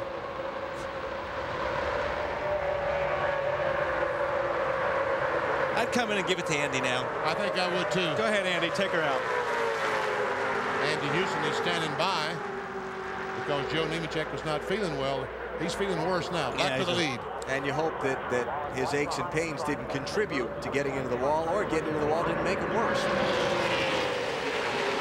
And as we watch this, Nemechek will bring his car to pit road. Mike Skinner hung out again.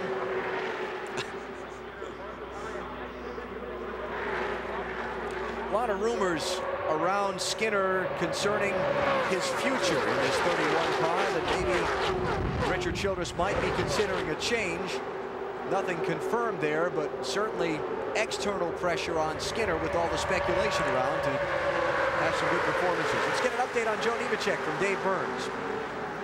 Well, Alan, they didn't do much. They put on 2 right side tires and told him not to speed and didn't lift the hood, didn't do anything else. In fact, I'm going to go take a look. There is fluid down there. Can't quite tell what it is. Yeah, not sure what it is, guys. We'll check on it and see if there's anything really wrong with the car. They know they can make it to the end now on fuel, though. This pack is going to overtake him off of turn 2 and onto the backstretch. Well, he might be able to blend in. I don't think so. First instinct was right.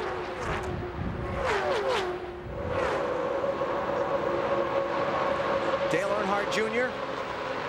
has spent most of the time in this race since lap 27 in the lead. We're now at lap 120, 300 miles into the Pepsi 400. It's Earnhardt Jr., Rusty Wallace, Michael Waltrip, Kevin Harvick, and Ken Schrader, the top 5.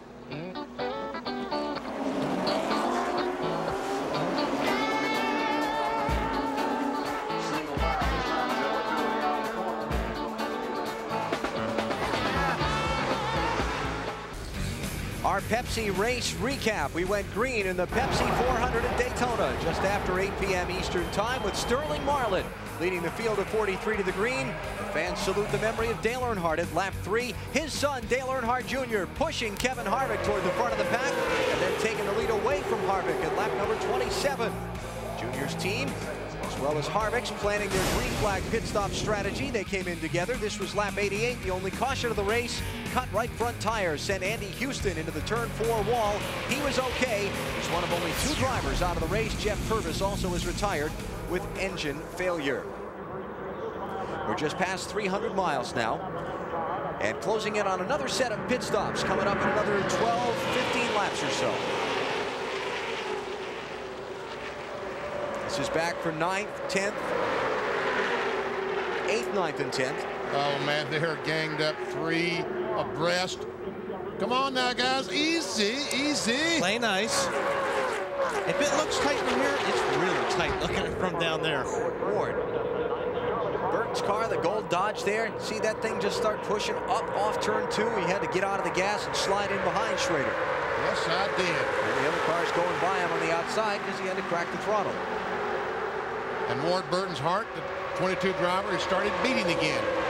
I'm told that Joe Nemechek made contact with Dave Marcus on the racetrack, the 71, did not hit the wall, but the damage we saw to the right side was from contact with Dave Marcus. Nemechek in 35th position, the first car 1 lap down.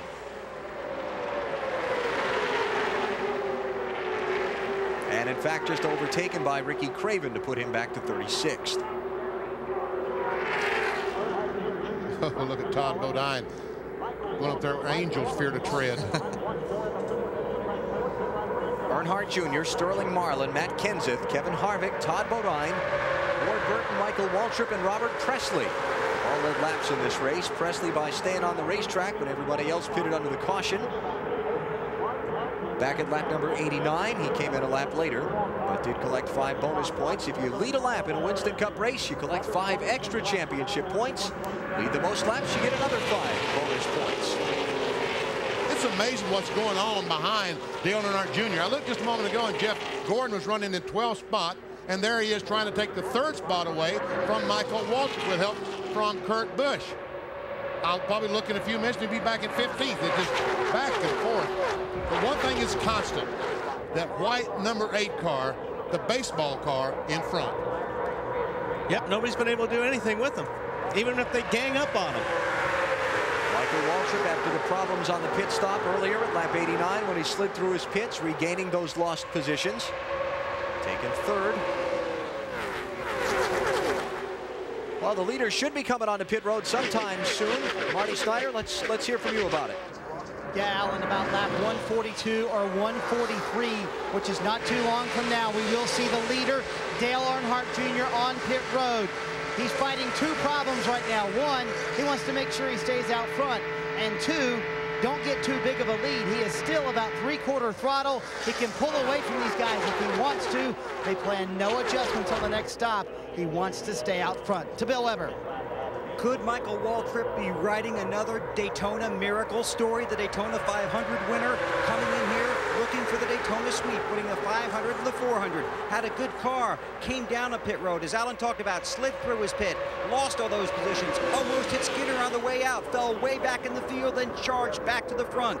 The big critical questions when they pit. Who will they have as a partner, and how many guys are going to take how many tires if they take any? Down to Dave. Bill, I've been keeping my eye on Mike Wallace all night, and my note sheet says the same thing all the way down. It's okay, it's fine, it's great. Mike Wallace hasn't had any changes, and Jim Long, the crew chief, tells me that he can drive the car anywhere on the track that he wants to. It's now up to him to find a way near the end of the race to be out front at just the right time. Mike Wallace is having a great run. Matt Yoakum. Dave, Jeff Gordon has climbed to the 4th position on his last pit stop. The only adjustments they made were to the driver. They handed a water bottle and 2 ice packs. He was a little bit warm, but no adjustments on the 24 car. Says the car is still a little loose on entry, but he is adjusting with his driving. And keep in mind, this car is very stout. This 24 machine is the last non-rad associated team to go to victory lane in a restrictor plate race. To Bill. RAD being a aerodynamic group, an association between Richard Childress Racing, Andy Petrie Racing, and Dale Earnhardt Incorporated Racing, where they all pool resources with an aerodynamicist to study and improve their cars, particularly for these races here at Daytona and at its sister track, Talladega. Look out, Michael Waltrip and Mike Wallace. And here's Ward Burton back in the mix. We saw Sterling Marlin in a Dodge up there just a moment ago. Here comes the other one.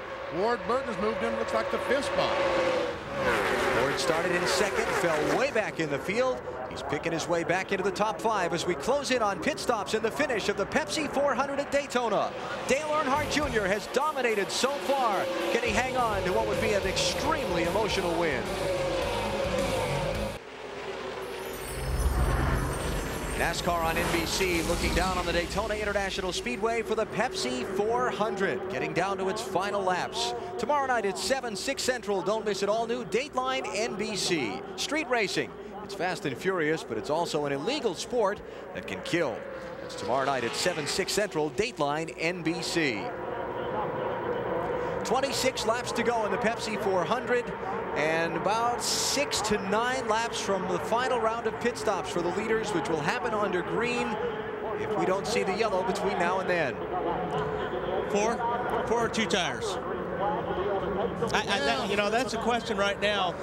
I would think if the front group comes in and takes 4 tires, I'd have to take 2 tires if I came in the next lap. But you've run a full fuel load. You can change the tires as fast as you can fill the tank with fuel. I guess it just depends how much fuel you need to put in. Exactly. You don't need a full fuel load to go the distance, so it could be some strategies playing off here. Yeah. And we've seen these cars tonight run faster. As they burn off fuel, they get faster and faster. Look at Jeff Gordon trying to get up to the outside of Michael Waltrip. His drafting partners left him. And there's Ward Burton moving into the 4th spot. Everybody bailed out to the inside line. Gordon's going to go all the way back behind Skinner. He's going to drop to 7th. Ricky Craven on and off pit road. Craven a lap down already. Now, a constant theme throughout the night has been Joe Gibbs Racing's 2 entries being at the back of the field. Bobby Labonte and Tony Stewart dropped to the tail end of the line pretty quickly at the green flag, and they've run there all night. This is Labonte in 30th spot. But you know, he's only 4.5 seconds behind the leader. And if they really have a good race car after that final pit stop, then's when he's going to try to start gaining those positions. Tony Stewart, his teammate, is in 26th position. Marty Snyder can tell us more about the Joe Gibbs teammates. And guys, Tony Stewart and Bobby Labonte have a radio channel where they can talk to each other. And about 15 laps ago, Tony clicked over to that channel and said, Bobby, let's go to the front. Bobby told Jimmy Nakar, his crew chief, it's time to see what we can do. They've been laying back about half throttle at the back of the pack all night long. Since that time, Tony Stewart has picked up 9 spots. Bobby Labonte has picked up 6. And as far as the last pit stop goes, guys, some teams are considering fuel only down here and no tires. Riding along in Tony Stewart's car, let's listen to how he's using his throttle in the corner and then compare that to the leader, Dale Earnhardt Jr.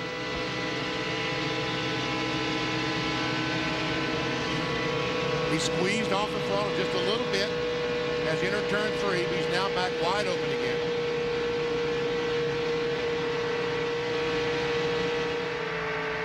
Now Dale Earnhardt Jr.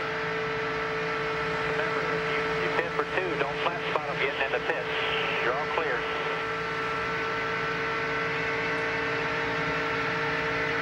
Doesn't sound like he's lifting to me. Sure doesn't. We can't tell. He may be running 7/8 throttle or 3/4 throttle. We can't tell that. But now some of these guys, Marty Snyder talked about, is that Jeff Gordon in the fence or just way, way high? He's fallen back. He's back to 14th position. And he's gotten himself down to the inside line as he coming to pit road. He may just be getting himself clear of traffic to make his pit stop. Bill Elliott, Casey Atwood, and Stacy Compton are all on pit road for stops. But now Marty Snyder talked about some of these guys fuel only. And Wally, we've seen cars make these pit stops, slam on the brakes and slide these tires. Here comes Tony Stewart. Here comes Bobby Labonte on the pit road. You cannot slide these tires if it's going to be fuel only. You cannot flat spot these tires. That's right. And what Benny, what you're talking about is when you lock up the brakes, it just takes that rubber off that tire where the tires are locked up, and then they're at a round, and it just vibrates, and you have to come in and change them. Marty Snyder. Tony Stewart and Bobby Labonte are in. They obviously can make it the rest of the way from here. They're going to take at least 2 tires. Both of the cars will take 2 tires and no adjustments for either race car. Pluses and minuses of 2 tires. Well, it takes less time. That's the plus and minus. I talked a moment ago, they're 5 seconds behind. 2 tires. If Earnhardt Jr. changes 4, that puts him right with him because they don't need a full load of fuel. Just 1 can. But the minus is handling. Adhesion, yes. Yeah, the guys with 4 tires, when they catch them, they're going to go right by. Kevin LePage, Ken Schrader, Jeremy Mayfield are on pit road as the leaders come down the back stretch. We'll see who pits this time around among this group. I think Schrader was gas only. They're taking tires back over the wall. We'll check on that. 2 tires. Leaders off turn 4. Who's bailing out? Johnny Benson is. A couple of cars in the middle of the pack. All the front runners stay out. Dave Blaney's the other one headed to pit road. There's Benson. Blaney right behind him. Blaney just got on the brakes hard. Bunch of smoke comes out, so I'll be interested to see what they change. 19 laps to go. These pit stops could be everything in determining who wins this race.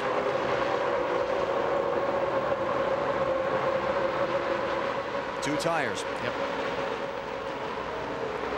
Now that the first couple have done 2, isn't the pressure on the rest of these teams to just get 2? Yes, it really is. Unless you're deep in the field. Here come a large pack of front runners. Trouble off the corner. 31. Several cars involved. 3, 4, 5, 6, 7. Sterling Marlin, Mike Skinner, Jeff Gordon's in it. Bobby Hamilton. Kurt Busch is in the crash. Dale Jarrett takes to the pit road. Terry Labonte's involved. Caution's out. I didn't see it, but it looked like some guys were trying to get in the pits, and it just stacked up. See some damage to the right front of Kevin Harvick's car. Not a lot of damage, but damage. Oh. A lot of damage to that automobile. Ran so well earlier in the night. There's Skinner up against the fence. Mike's moving around. Looks like he's okay. Jeff Gordon and Kevin Harvick took their cars straight to pit road. But it all happened behind Dale Earnhardt Jr.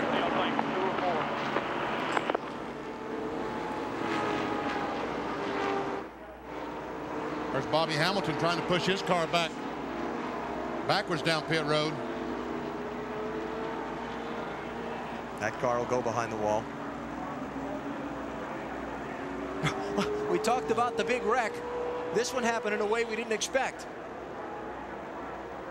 A lot of damage to Terry Labonte's car.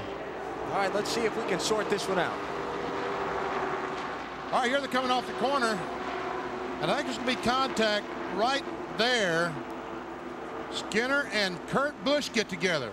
Turn Skinner into the wall head on. Labonte has no place to go. Neither does Bobby Hamilton when Skinner comes back across the racetrack. Now there's no place for anybody to go. Who was that just snuck by? Nemechek. Nemechek, yeah. And Dave Marcus gets down on the grass and somehow saves it. He's almost as good as you. I know. And you know what? The 7 car was slowing down, coming in the pits. 31 checked up, 97 ran into him. Yep. Shot right across in front of Terry Labonte.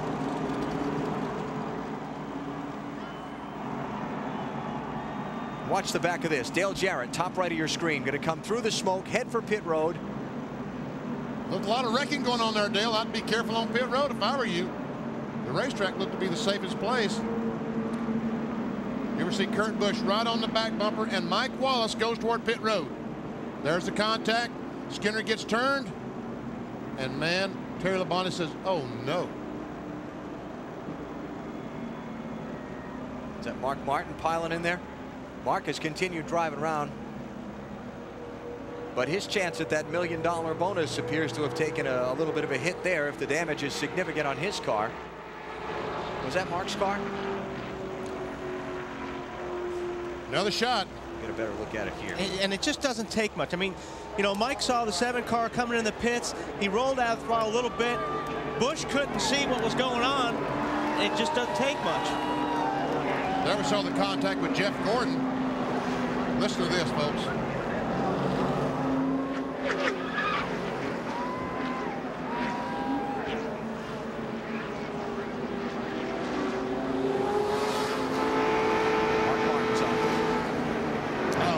There's nothing you can do on that. You're all those guys behind and nowhere to go. They're up there minding their own business. And Sterling Marlin.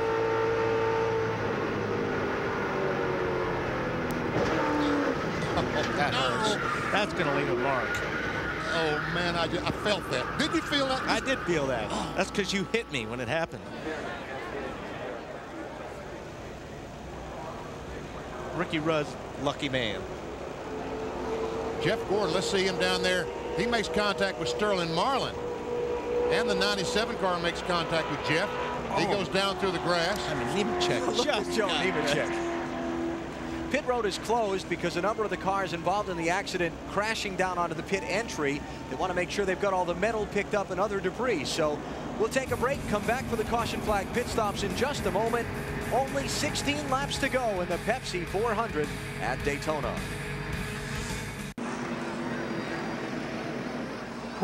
Welcome back to Daytona. Pit stops that could decide the race. Dale Earnhardt Jr., the leader, is in. Much debate about 2 or 4 tires. They decided to go the safe route with 4 tires, and they will still win the race off pit road, barely beating Mike Wallace. Nice job, guys. See what NASCAR has to say about that. You see that white line right in front of Dale Earnhardt Jr.'s pit. All he has to do is bump the clutch and get the car across that line. That was close. And that locks in his position in the pit exit order. So we'll see where they position people from that. I don't know if the 7 took 4 or 2 tires on that stop. Had to be 2. Yeah. Had to be 2. Yeah. And 4 tires, that's the right move. Jeff Gordon still getting attention. One of the 7 cars involved in the wreck just a moment ago off turn 4. Kevin Harvick, we saw the damage on the right front. They're trying to put a piece of aluminum over that. Now, let's see. Look at the white line coming out of pit road off the pit stops. That line. Who got there first? I don't know. I couldn't tell. Could you, Benny? Nope, up for NASCAR to decide. That's why they get the big bucks.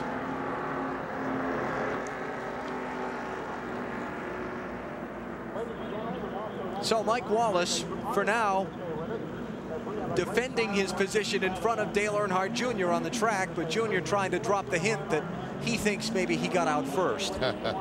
Seen this on many, well now. Yeah, he was just told.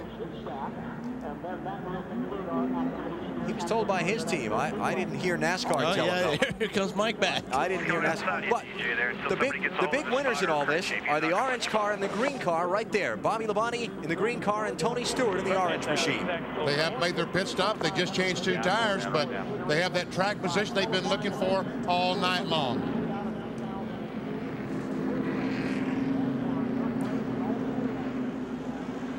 Here are the cars involved in the crash. Adding Jason Leffler to the list that we gave you earlier. Mark Martin, one of the No Bull 5 drivers with the shot at the $1 million bonus tonight.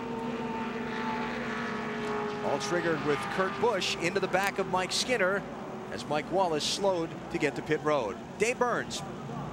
Well, and Alan, Sterling Marlin is helping orchestrate whatever fixes they might make here. Sterling, do you think you can make fixes at all here and get back in? I don't know, broke something on the steering. I didn't have any steering and couldn't turn left. Something's broke somewhere. But I hate to follow Coors Light, guys. We had a pretty good car, just tight and loose at times. I don't know what happened. Somebody got in somebody. What was the first reaction you had? Did your spotter didn't even have time to tell anything, did you? No, it looked to me like Skinner cut somebody off to get in the pits and turned him sideways and went nowhere for us to go. But that's what you get with these rules. Everybody's on top of each other. And I pray to the good Lord they change these rules because you can't race. All right, strong opinion from Sterling Marlin on the aerodynamic rules that they have in the cars here, as well as the restrictor plate racing. Alan? Sterling Marlin 5th in the championship coming into this race. He'll take a big hit in points tonight. 14 laps to go at Daytona. NBC's coverage of the Pepsi 400 is brought to you by Budweiser. With the crisp, clean, refreshing taste you'll find in no other beer, this Bud. Good, serious technology, freedom from worry. By the Home Depot, the official home improvement warehouse of NASCAR. And by Pepsi, the choice of victory lane.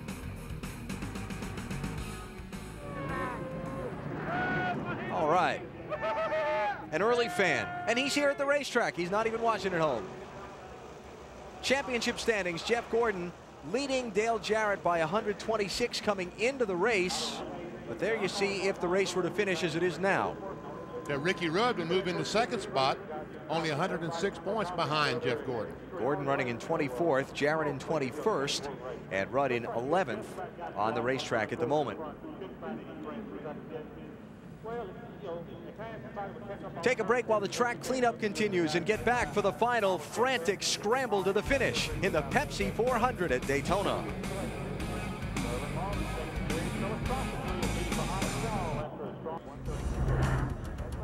NASCAR on NBC at Daytona International Speedway. The Pepsi 400 is down to its final 12 laps. They're making preparations for the big celebration in Victory Lane. The question is, who'll be making the turn through the gates? I don't know. The whole running order has been jumbled by the caution coming out for the crash in the middle of the green flag pit stops. Johnny Benson is the leader of the race.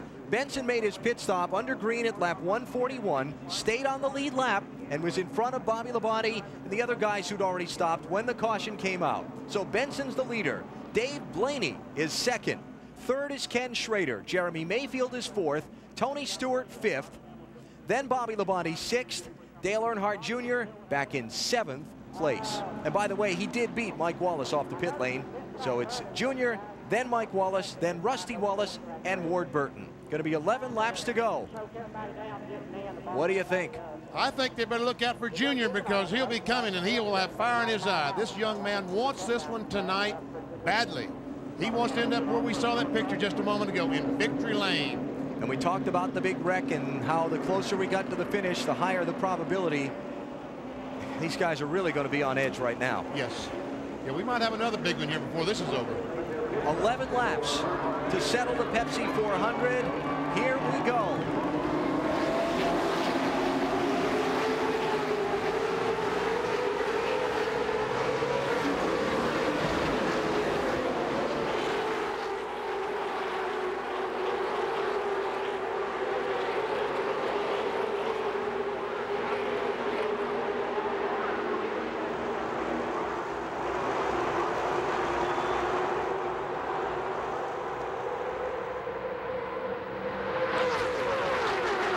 deals when you're making deals. On board with Dale Earnhardt Jr. Dives to the inside. Not room there. Decides wisely, decides to back up a little bit. Got to clear the lap cars first. Joe Nemechek, the 33, was up alongside Benson, the leader. He was the first one a lap down. Boy, Junior wants to go to the inside so badly. He doesn't have any choice now. He dives down to the inside. Better watch the out-of-bounds line.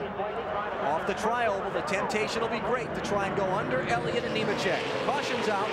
Trouble off turn 4. Jeff Gordon's car smoking heavily. Looks like he's made contact with the outside retaining wall. That's on board with Jeff Gordon, and you can see that we can't see much. Yeah, nothing much to see.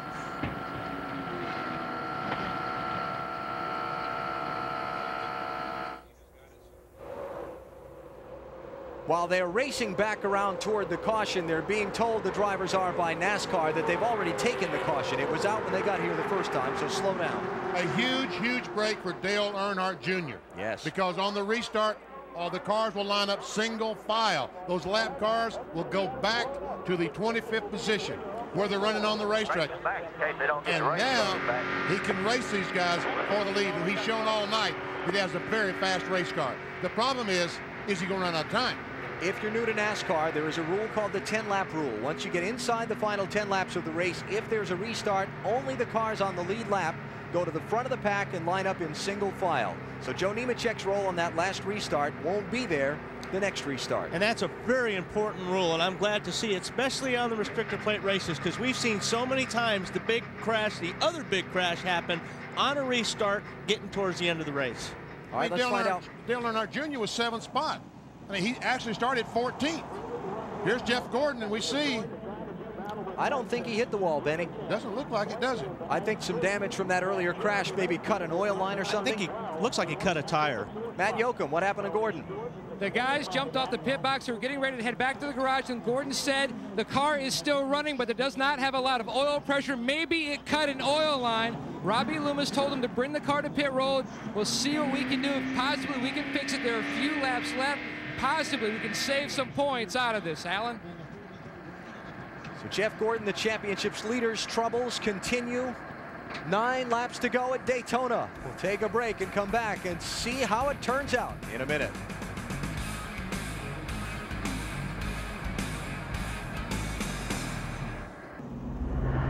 The Pepsi 400 at Daytona draws down to a precious few final laps. 8 to go. We're under caution. It came out when something looks like an oil line came out from underneath Jeff Gordon's car. Johnny Benson is the leader. Benson got the lead by being on the racetrack when the caution came out, having already made a pit stop. Question is, did he get 2 tires, 4 tires? Dave Burns, what was it? Well, we'll ask James Ince. They are on strategy right now. James, when you came on under green on pit road, did you take on 2 or 4 tires? We took on right side tires, and that's not really a concern to us.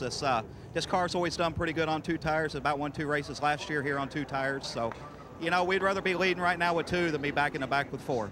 And you've been dumped to the rear before at the end of a race like this. How do you keep that from happening this time? Well, it's either going to, if it gets dumped to the rear, it's going to be backwards into the fence because they come by. They're going to have to hit it hard. All right, Johnny Benson wants to win. Let's go to Marty. Well, Daytona Uri Sr. is the crew chief for Dale Earnhardt Jr. You've led 111 laps tonight, but it seems like time might be running out. He's sitting back there with caution laps counting away. Yeah, this situations that nobody likes to see on a plate race because they'll be 5 wide when they come back, and there ain't no telling what's going to happen. Definitely, best man's probably not going to win this race. Ain't no telling what's going to happen. Do you think he will not win the race? Because he said on the radio, I think we can get past him. Well, we definitely got the car to pass him. And we're definitely going to give it a try. And that Budweiser Chevy will get there, we're going to get there. But this plate racing stuff, it's all with who's in front of you and who's behind you or whatever. So you don't have no control of your own destiny. If we can get there, we'll get there. If we can't, hey, we know who had the fastest car tonight. From cars behind him, he has been promised help, but he does not know if he's going to be able to get to the front in time. Oh, man, 6 laps to go when they throw the green flag. And passing on the restrictor plate racetracks is a tough thing to do. We've seen cars unable to pass him all night long, but we haven't seen how easily he can pass. Tell you what, too, you got 3 guys up there in the top 3 right now. 2 of them have not won a race. 1 hasn't won a race in a long time. I'd be making deals with each other, saying, guys, let's not let some of these guys that win every weekend win one of these races. Let's run together, run some laps, and last lap, every man for himself.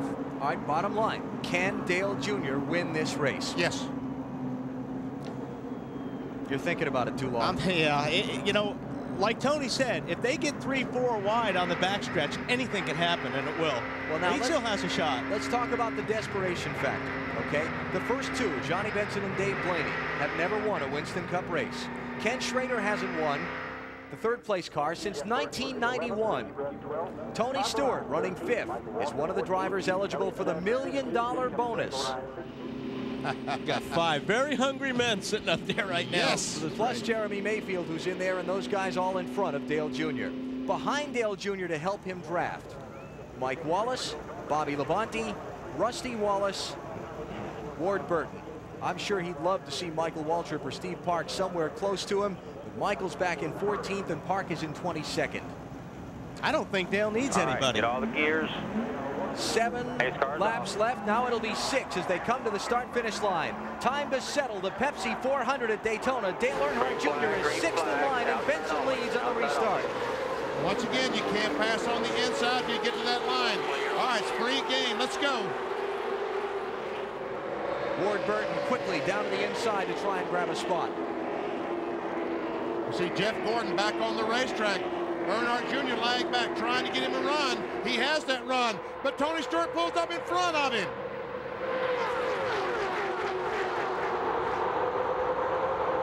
He's got Jeremy Mayfield. He's got time, I guess.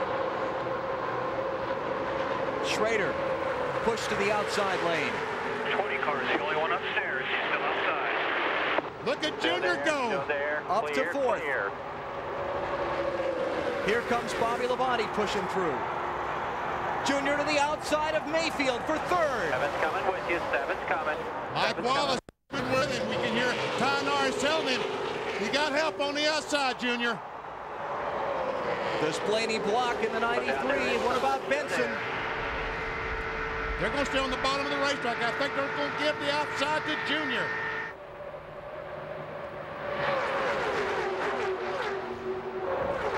Jeff Gordon getting black flagged by NASCAR. Still there. Here's Dale Jr. to the outside of Dave Blaney for 2nd spot. Mayfield pushes him along in the draft. Still there, still there. To the outside for the lead in turn 4. Dale Earnhardt Jr. rockets to the front at Daytona. Listen to the crowd. And look at this crowd behind him. Look at this race behind him. And Tony Stewart gets run underneath the yellow line. Tony Stewart will be black flagged by NASCAR. Black flag for Tony Stewart for going below the out-of-bounds line. All clear, all clear. And Tony Stewart is in 2nd spot with $1 million on the line. Okay, 20 is coming, but you're all clear, all clear. Here comes Bobby Labonte. He's got $1 million on the line as well. It's Michael Waltrip who's pushing him toward the front. And Labonte's underneath the yellow line on the backstretch. This thing's not over yet. Michael Waltrip trying to become the first man to sweep a season at Daytona since 1982. He's up to 3rd. 18-15 behind you. 3 laps to go. Ward Burton dives low. Low, but you're clear. I'll tell you one thing, if Junior was running 3/4 throttle, all that ended because he's running wide open right now. Ward Burton rocketing toward the front. Look at him on the outside. Outside of Michael Waltrip for 3rd. Here's Elliott Sadler up to 5th. Where'd he come from in the Wood Brothers car? Beats me.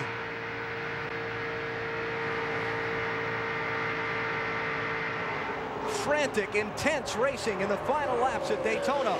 But it's still Dale Earnhardt Jr. out in front. They've got to take the win away from him. Teammate behind the 18. Tony Eury Jr. is clapping, saying, come on, Junior, come on. 2 to go. And Dale Earnhardt Jr. trying to block, trying to keep those cars behind him, desperately trying to keep them behind him. He runs so good through the corner, he lets him get a run on him down the straightaway. Michael Waltrip dives underneath Bobby Labonte. They bump on the backstretch. Waltrip to second. Elliott Sadler and Rusty Wallace with him. Coming behind you. Now, 2 team cars race in the 1 and 2 positions. That's who Dale needs to see in his rearview mirror right now. That's the best thing he can see. Will Michael Waltrip block for Dale Jr.? Will he try to win the race himself? White flag is out. Final lap at Daytona. 180,000 on their feet, screaming wildly. 2.5 miles to go. Just exactly the opposite of the Daytona 500. It was 15 and 8. Elliott Sadler is trying to keep Bobby Labonte behind. He can't do it. But he does move down in front of Rusty Wallace on that fast line. All clear, all clear. Bobby Labonte looking for some help, trying to get up there. His teammate Tony Stewart has never answered the black flag. And they're 4 wide back between the Wallace boys. Here they come, turn 4, final lap of the Pepsi 400.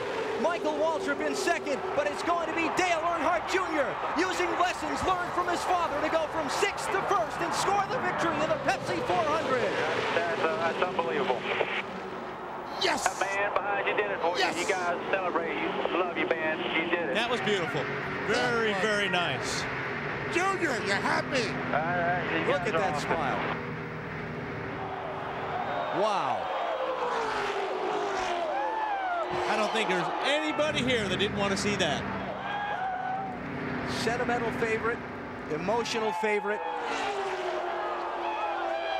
Earlier in the broadcast, we talk among ourselves. Some of the moves he made on the track today looked like his father behind the wheel. I am speechless.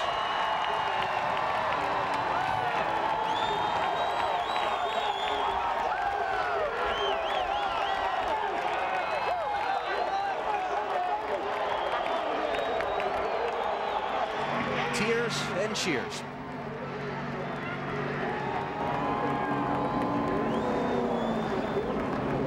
Pretty cool.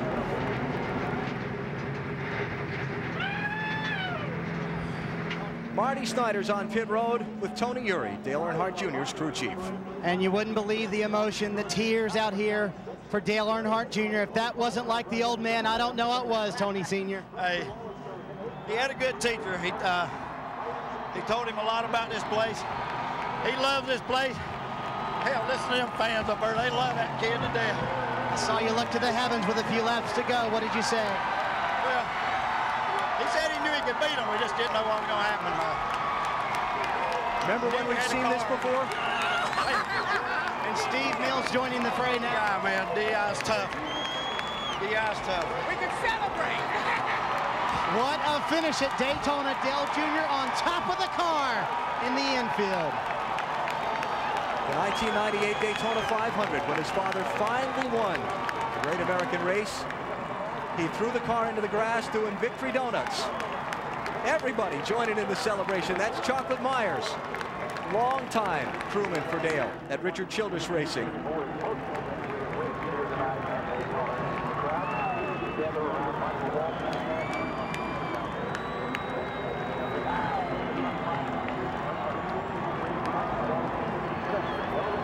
Sixth to first in the final 6 laps. All right, Mikey, you celebrate too. You never got to celebrate your win in February. You celebrate now. Man, that's just so cool. Storybook ending. Oh, this is great.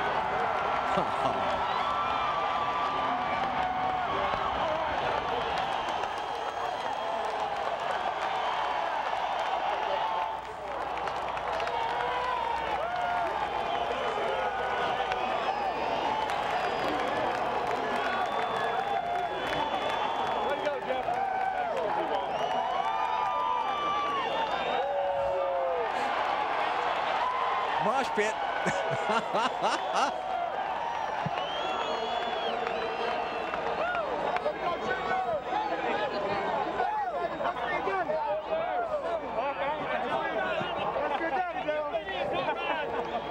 Tony Uri and Dale Jr. getting together. Now he's going to get it back over to victory lane. Let me tell you something, guys. He went to exactly the right place. Yes, exactly the right place. I don't know how he knew to do that, but that's where he needed to go. And that poor NASCAR official is responsible for that car to make sure it gets through tech inspection cleanly. There had to be about 300 people around it down there on the grass.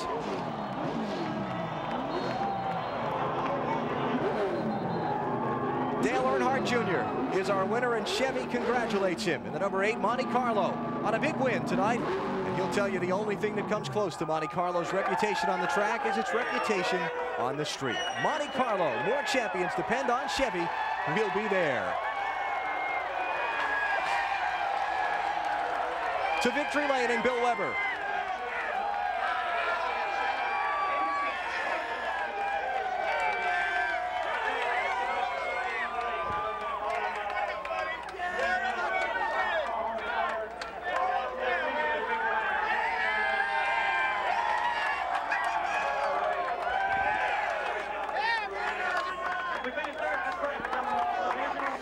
It's Tony Eury Sr., Dale Earnhardt Jr.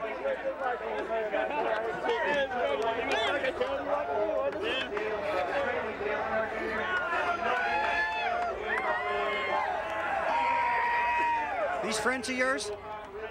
Man, I just don't know what to say. I'm wore out. I can't think. I guess I gotta thank my buddy Tony, my crew chief, for hanging in there with me. All my friends, all the guys on the crew, Budweiser, Remington. I got to talk all night.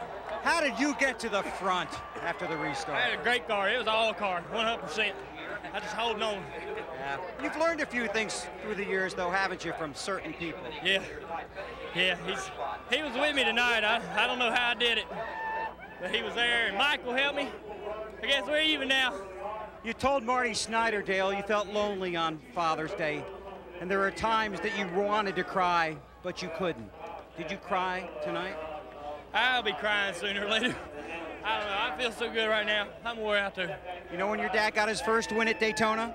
Huh. His first Winston Cup points win came 11 years ago today, July 7th, 1990. So special. I dedicate this win to him. I mean, there ain't nobody else that I could dedicate it to that it would mean more to me. I want to say hey to Teresa back home. I hope she's loving this because we sure are. Thank you. Congratulations. Thank you. Dale Earnhardt Jr. Now here comes Steve Park, his teammate who won at Rockingham after we lost Dale Earnhardt here. So the celebration here continues. Let's go to Matt. And back in February, it was Michael Waltrip pushed to victory lane by Dale Earnhardt Jr. Did you pay back that favor tonight? Was that the game plan, Michael? I just wanted Dale Jr. to win so bad, and I wanted to be a part of it. I didn't want to finish 10th or 12th. And the Napa Auto Parts Spirit of America hot rod was running, and it was really fast. But I was committed to Dale Jr., just like he was to me in February. And I'll tell you when I really learned a lesson, when I was running third, protecting Dale Jr. and Rusty. And that's what Dale was doing in February. That's a handful. They were all over me, but I stayed committed. I wasn't about to bail out on them. And Dale Jr. called me on Monday morning after Daytona 500, and he said, "I'm there for you, brother." And he was. And I just wanted to be part of it with him. On top of the car, you two embraced, and then you were talking in each other's ears. What were you saying to each other? This is what it's all about. We both were so excited about coming to Daytona. This place is a part of our lives, more so than any other place in the world. We weren't more emotional than normal. We were just normal as we can be since we lost our friend. But we were excited about racing, and then to have it in like that, it was cool being on top of the car with Dale Jr., but he's young and they butt heads. I think I'm going to have a headache. Then he dove off the car, and I think I weigh more than everybody on my team, so I didn't want to hurt them or me. So I crept off and cruised over here. Thanks to Klausner Furniture, Ritz Crackers, Coca-Cola, Chevrolet, Goodyear Tires, and especially Napa Auto Parts, the greatest sponsor in NASCAR. Thank y'all. A special night, a special victory for Dale Earnhardt Incorporated. Alan? Dale Earnhardt Jr. becomes just the 38th driver in this track's long history to earn the right to go to victory lane and hold a Daytona Winners Trophy. What a drive, what a performance. Final results in the Pepsi 400. Elliott Sadler, outstanding third place run. I don't know where he came from in those last 20 laps.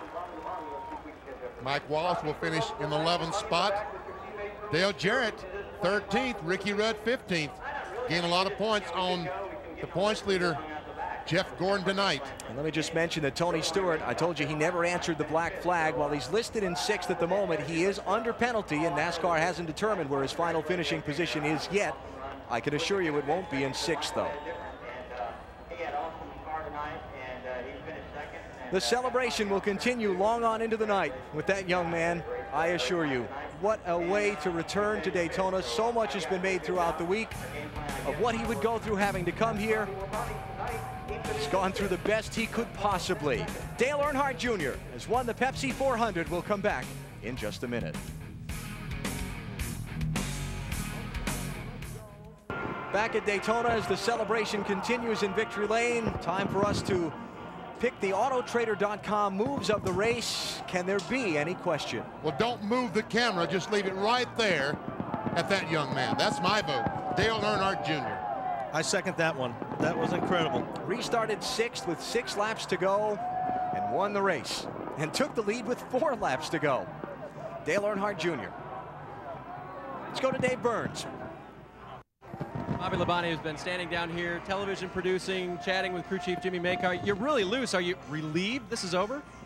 Well, yeah, of course we are, you know, and, you know, tonight I raced about 8 laps all night long, and that doesn't seem right, does it? But, you know, really, you know, it was a great deal for Dale Jr. and Michael Waltrip and DEI and all them guys, and that's what it was about here, you know. The racing on my part wasn't much other than, you know, right there at the end, Jimmy and them made a great call for Tony and I to pit. They had that caution, which, you know, anything could happen, and we got track position there, and that's what you needed, because you can't hardly pass sometimes, and you can get boxed in. And with that restart, I was running third there, or running up front, and running second to Junior, and Michael Waltrip got by me. He had a really fast race car, so I slid back to 5th, which is better than I probably should have been tonight. So can't complain too much other than what did I do, you know. Well, the Pontiacs tonight sure weren't bad race cars. They were just playing good strategy till the end. Marty? Well, day before tonight, Elliott Sadler's best finish at Daytona was 18th, and I think Alan Bestwick said it best. Where'd you come from anyway? I don't know, man. I tell you, we had a pretty good call night, just stuck back in traffic, and right at that last caution, we took on 4 tires. I left pit road, and I beat Michael off pit road, and I pulled over and let him go. I said, boys, he's going to the front. I'm going to follow him, and I just stuck on Michael, and he pulled me right to the front. Man, we finished third. Just a great job for Motorcraft, everybody on Wood Brothers. I can't think of a better night. I'm more excited here and more nervous than I was at Bristol. Congratulate Dale Jr. I can't think of anybody else I'd rather see win the race. He did a great job. Man, we feel like we won the race finishing third. Only his second career top 5. The other one was the win at Bristol. Back upstairs. Great run for Elliott Sadler. Want to go back and take another look at the situation with Tony Stewart. We talked about the out-of-bounds line, and that if you went below the out-of-bounds line trying to improve your position, you were going to get black flag. So the question is, was Stewart hit from behind? Did he choose to go down to the inside? How did it work? Well, this is the restart. This is the restart, and it happened, I guess, the next lap. Yeah. So when he comes back around to turn 4, we're going to see him go below the line. Yeah, that's just in turn 1. He goes below the line when they come off of turn 4 back toward the tri-oval. And the question is, was he intentionally trying to improve his position by going down there or not? I think that someone kind of forced him down there. Yeah, I have to agree with you on that, but it looked like he moved down there to make some, you know, evasive action there. So there we see Dale Jr. going by Tony Stewart, and here's Mike Wallace on the inside. Tony's going to cut low here. We're coming up on the incident. Is it this lap or is it the next lap?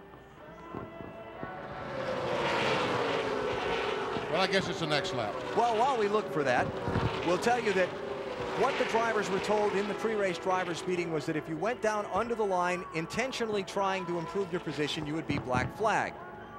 Now the question is, in NASCAR's judgment, was he intentionally trying to improve his position when he went downstairs, or was he forced down there to keep from running over somebody?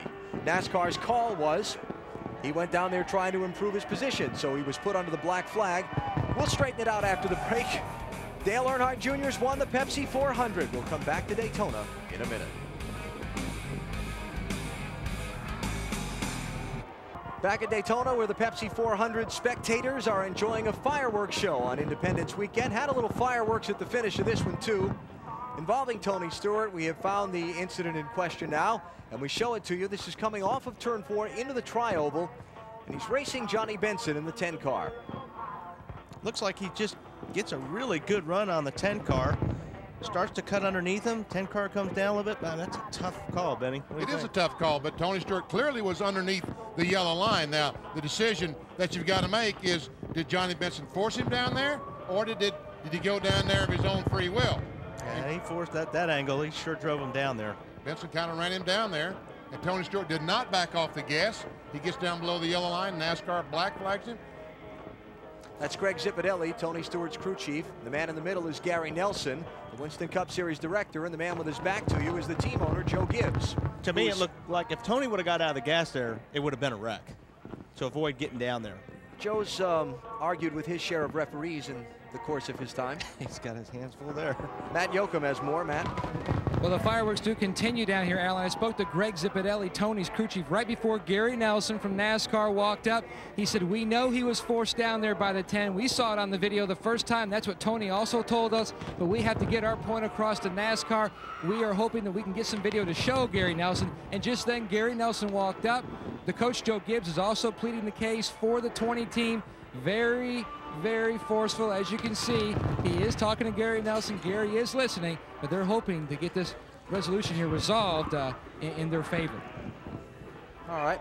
Well, while we wait to find out exactly where it is that Tony Stewart is going to finish in this Pepsi 400, we'll come back around and talk about Dale Earnhardt Jr. What a night. I mean, all of the buildup coming into this. What would it be like coming back to Daytona for the first time since his father lost his life here in that terrible crash on February 18th?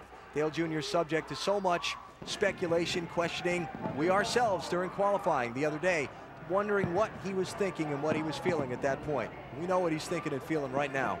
Yeah. You know, and he said, Bill Weber asked him, did you cry? And he said no. Really, I think that's what he said was no. But I'm not ashamed to tell you, I shed a tear.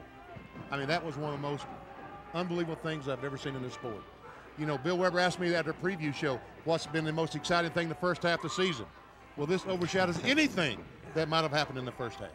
Wally, there are some races along the line that as a driver, if you can't win, you're happy to see somebody else win. No question. You know, I think there's about 42 other guys that have done exactly the same thing that Michael did. It was so cool to see Michael go up there, return the favor from the Daytona 500, and I'll guarantee you Dale Jr. wanted this race. He may not have been shown it emotionally, but he wanted to win this race badly.